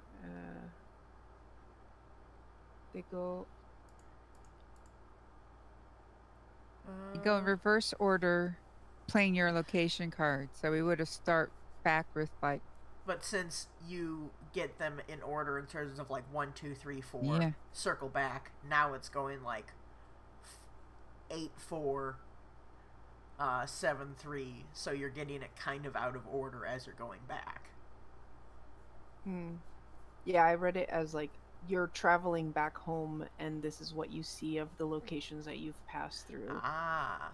Because Yeah. it says they're describing what you see as you take the path home. So you're going through each of the locations and describing like how it has changed after the effects of the spell, like how. Shout out to the location I got dealt, which is called Oblivion. That which was lost. Amazing. I got Faye Isles, Dreams of Another Journey. Ooh. I got Tomb of Layla Glass, Tradition and Ceremony. Wow. Okay, so Foff, you could have gotten one worse. You could have gotten Oblivion too.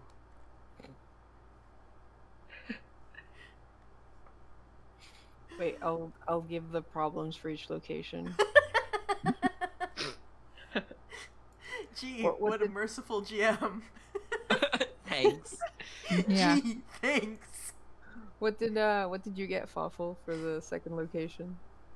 So I got Ithrazaya, what lies within the ruins, and our problem was how few remain, which Oh is no. again. Oh no. What is it with like super thematic problems for the location? You're like, okay, ruins. I think they built it in a way that each one can be thematic for location. Because I got Yeah. for the tomb, I got an age-old wound. It's okay. For Yeah. Oblivion, I got a prophecy fulfilled. Oh boy! And then for the Faye Isles, which is Dreams of Another Journey. Back up. Come on. I got the Crystal of Ozurkai has broken. Ooh, that sounds Wow. magical as hell. I Yeah. feel like the location, like just using the location and problem deck, you could absolutely make a Oh my full God. session for any game. You can make an entire campaign. Yeah. Yeah. Like any one of these like location beautiful. and problem decks could be used for like, oh, I don't have anything to throw at my players. Hold on. I need a filler episode. Yeah. I like Yep. that. Karu, I think you're gonna need to add like a lot of the people on Midgardia to this game as GM so we can just use this randomly. I definitely like it also as like the spoken magic part of the game. Yeah. And I definitely want to see what happens as you start running out of magic words to use and As have you to start start getting boned. hindering. Um, because Oh yeah. So the words that I had left were telepathy, angel, theft or thievery, and loss of a blessing or a boon. My you know, funny gosh. you say that. My last word is blessings. maybe Huh. I will point out if we had continued playing, Fawfles would have been the last one to play. Oh no! And I Uh, feel like you would have still had that word by. Probably. Because I would have been like, no, this is terrible. We don't want this. Yep. I had summon, frozen, which could have been interpreted as like frozen in time or ice. Okay. Let's see, we used push and hidden, expel, and then I had blinding. Ooh. Nice. Those all seem pretty useful That would have been still. interesting for the crystal in the Hmm. Fae. Yeah. Yeah. So I had left water, sleep, power. Eh. I still had bind and the unholy, unearthly glee. I do like that two of you came up with bind. Yep. Yeah. Seems like Yeah. we were thinking of the same utility kind of thing. You know why I was gleeful when I grabbed the unearthly glee? Why? Because I was just imagining it turning the cat back into a beholder. Oh no! Oh no! So if it turned out to be like a failure, this is what would happen.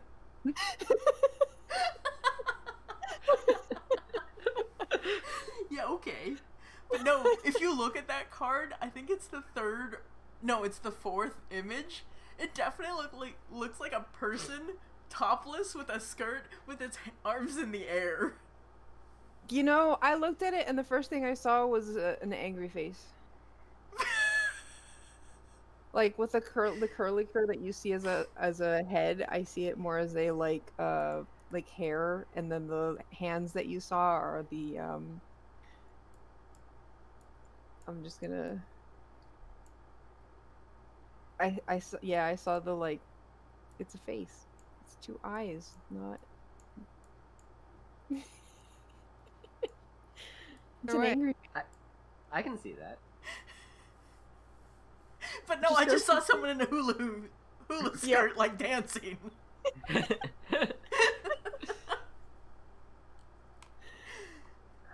Okay, if you want to see someone dancing, you should have seen my bind card in the exact same position.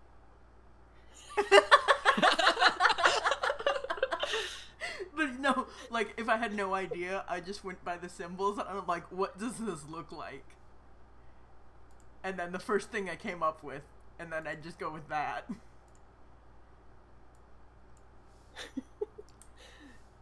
All right, so we have 7 minutes left, and two of us need to get prepped for the next game. So I Wait, think what? we need to call it.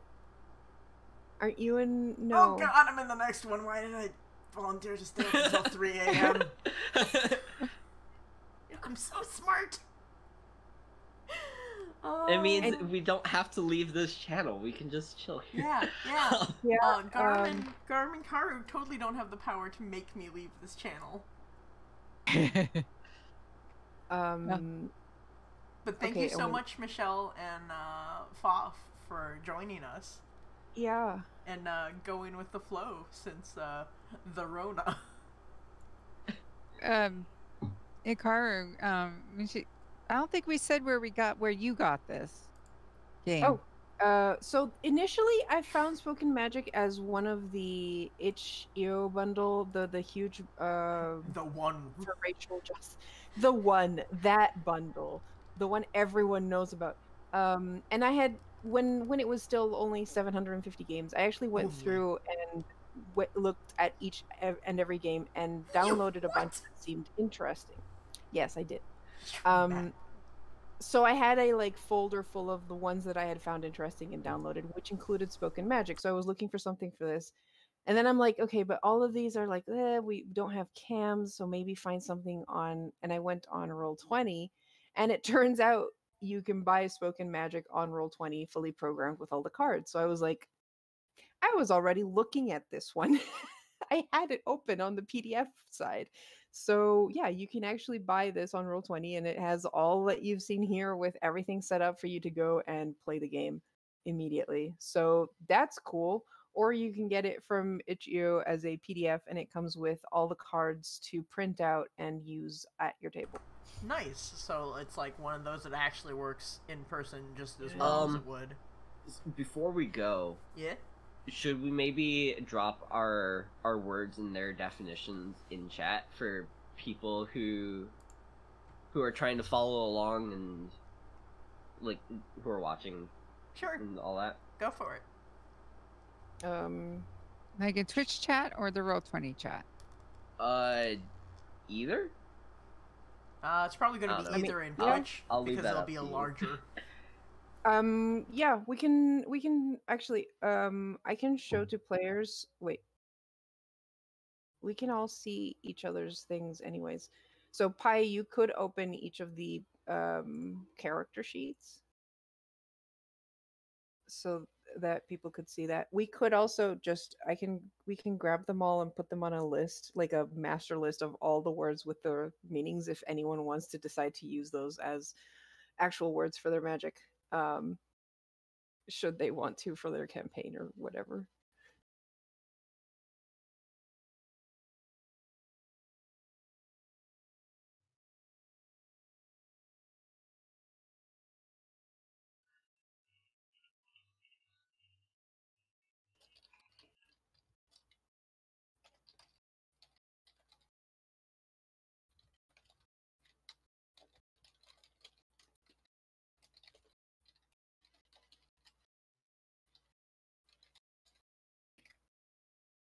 All right. While Pi is doing that, I am going to start the next giveaway once I figure out which one it is.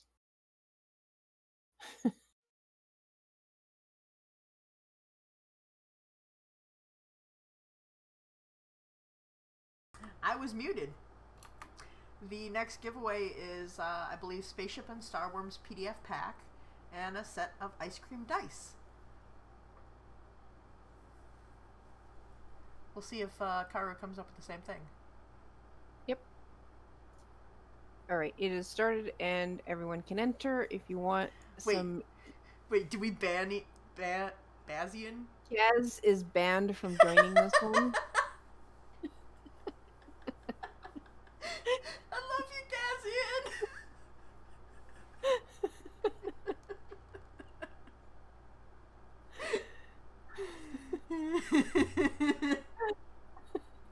We love you. You must suffer with the rest of us who cannot join and not win anything at all. Despite the fact that we want to. So badly. Despite the fact that we very much want to. Oh my goodness. So yeah, if you want yummy looking dice that you are forbidden from eating and PDFs to play spaceships and Star Worms and throw Star Worms at your party, join the giveaway.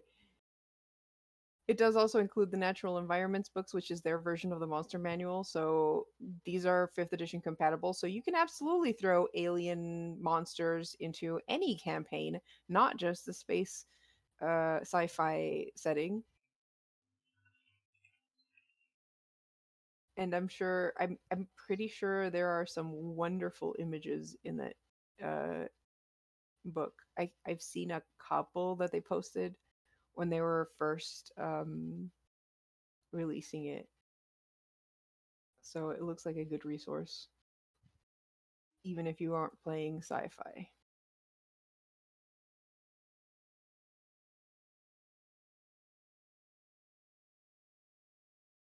Oh no, and Grace is in Quebec.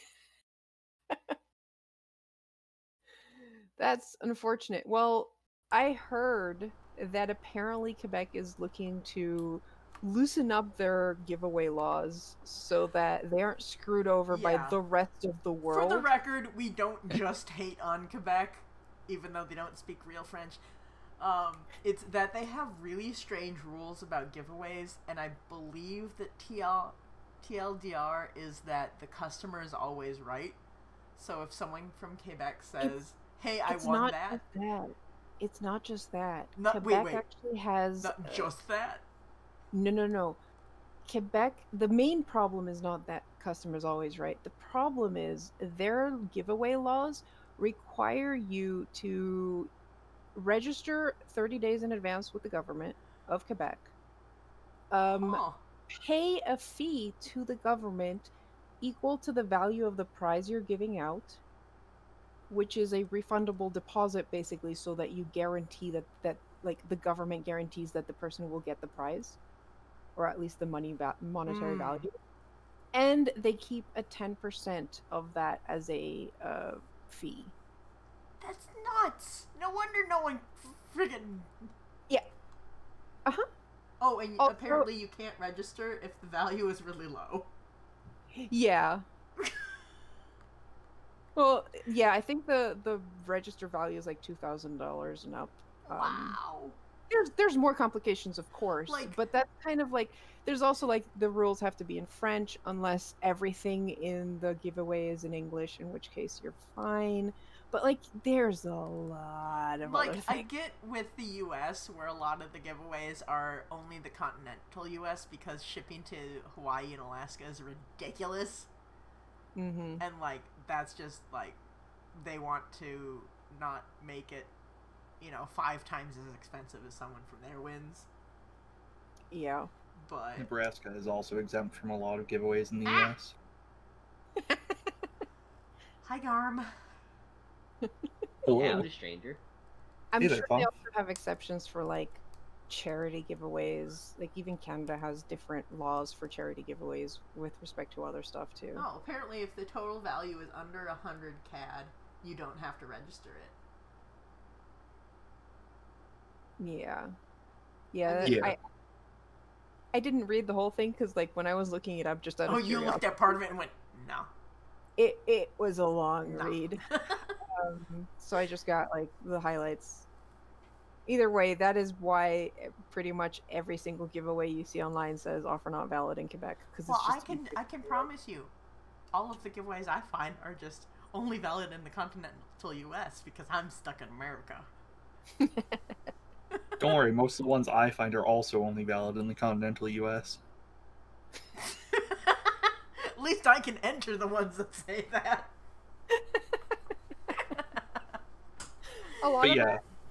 I feel like a lot of the ones that say that is just because they want to not bother with shipping things off the continental shelf or out of the country. Yeah. Oh, absolutely. Shout out to the flat rate things to ship to Canada, which are like $25 for the small one and $50 for the medium one. Not that I've ever done that.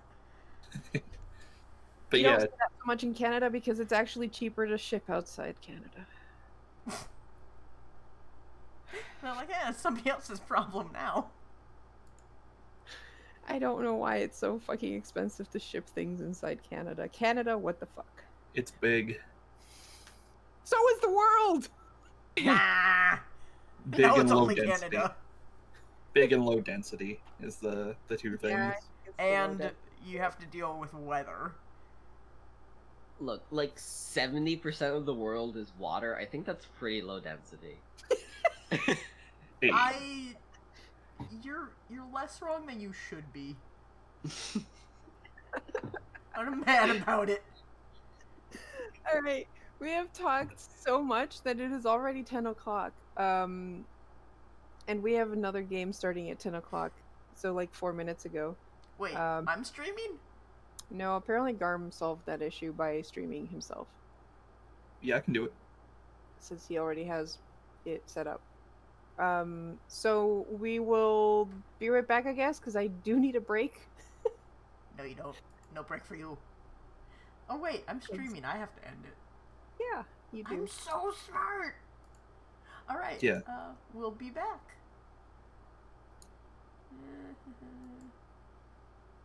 Oh, wait, that just stopped the recording. No one saw that.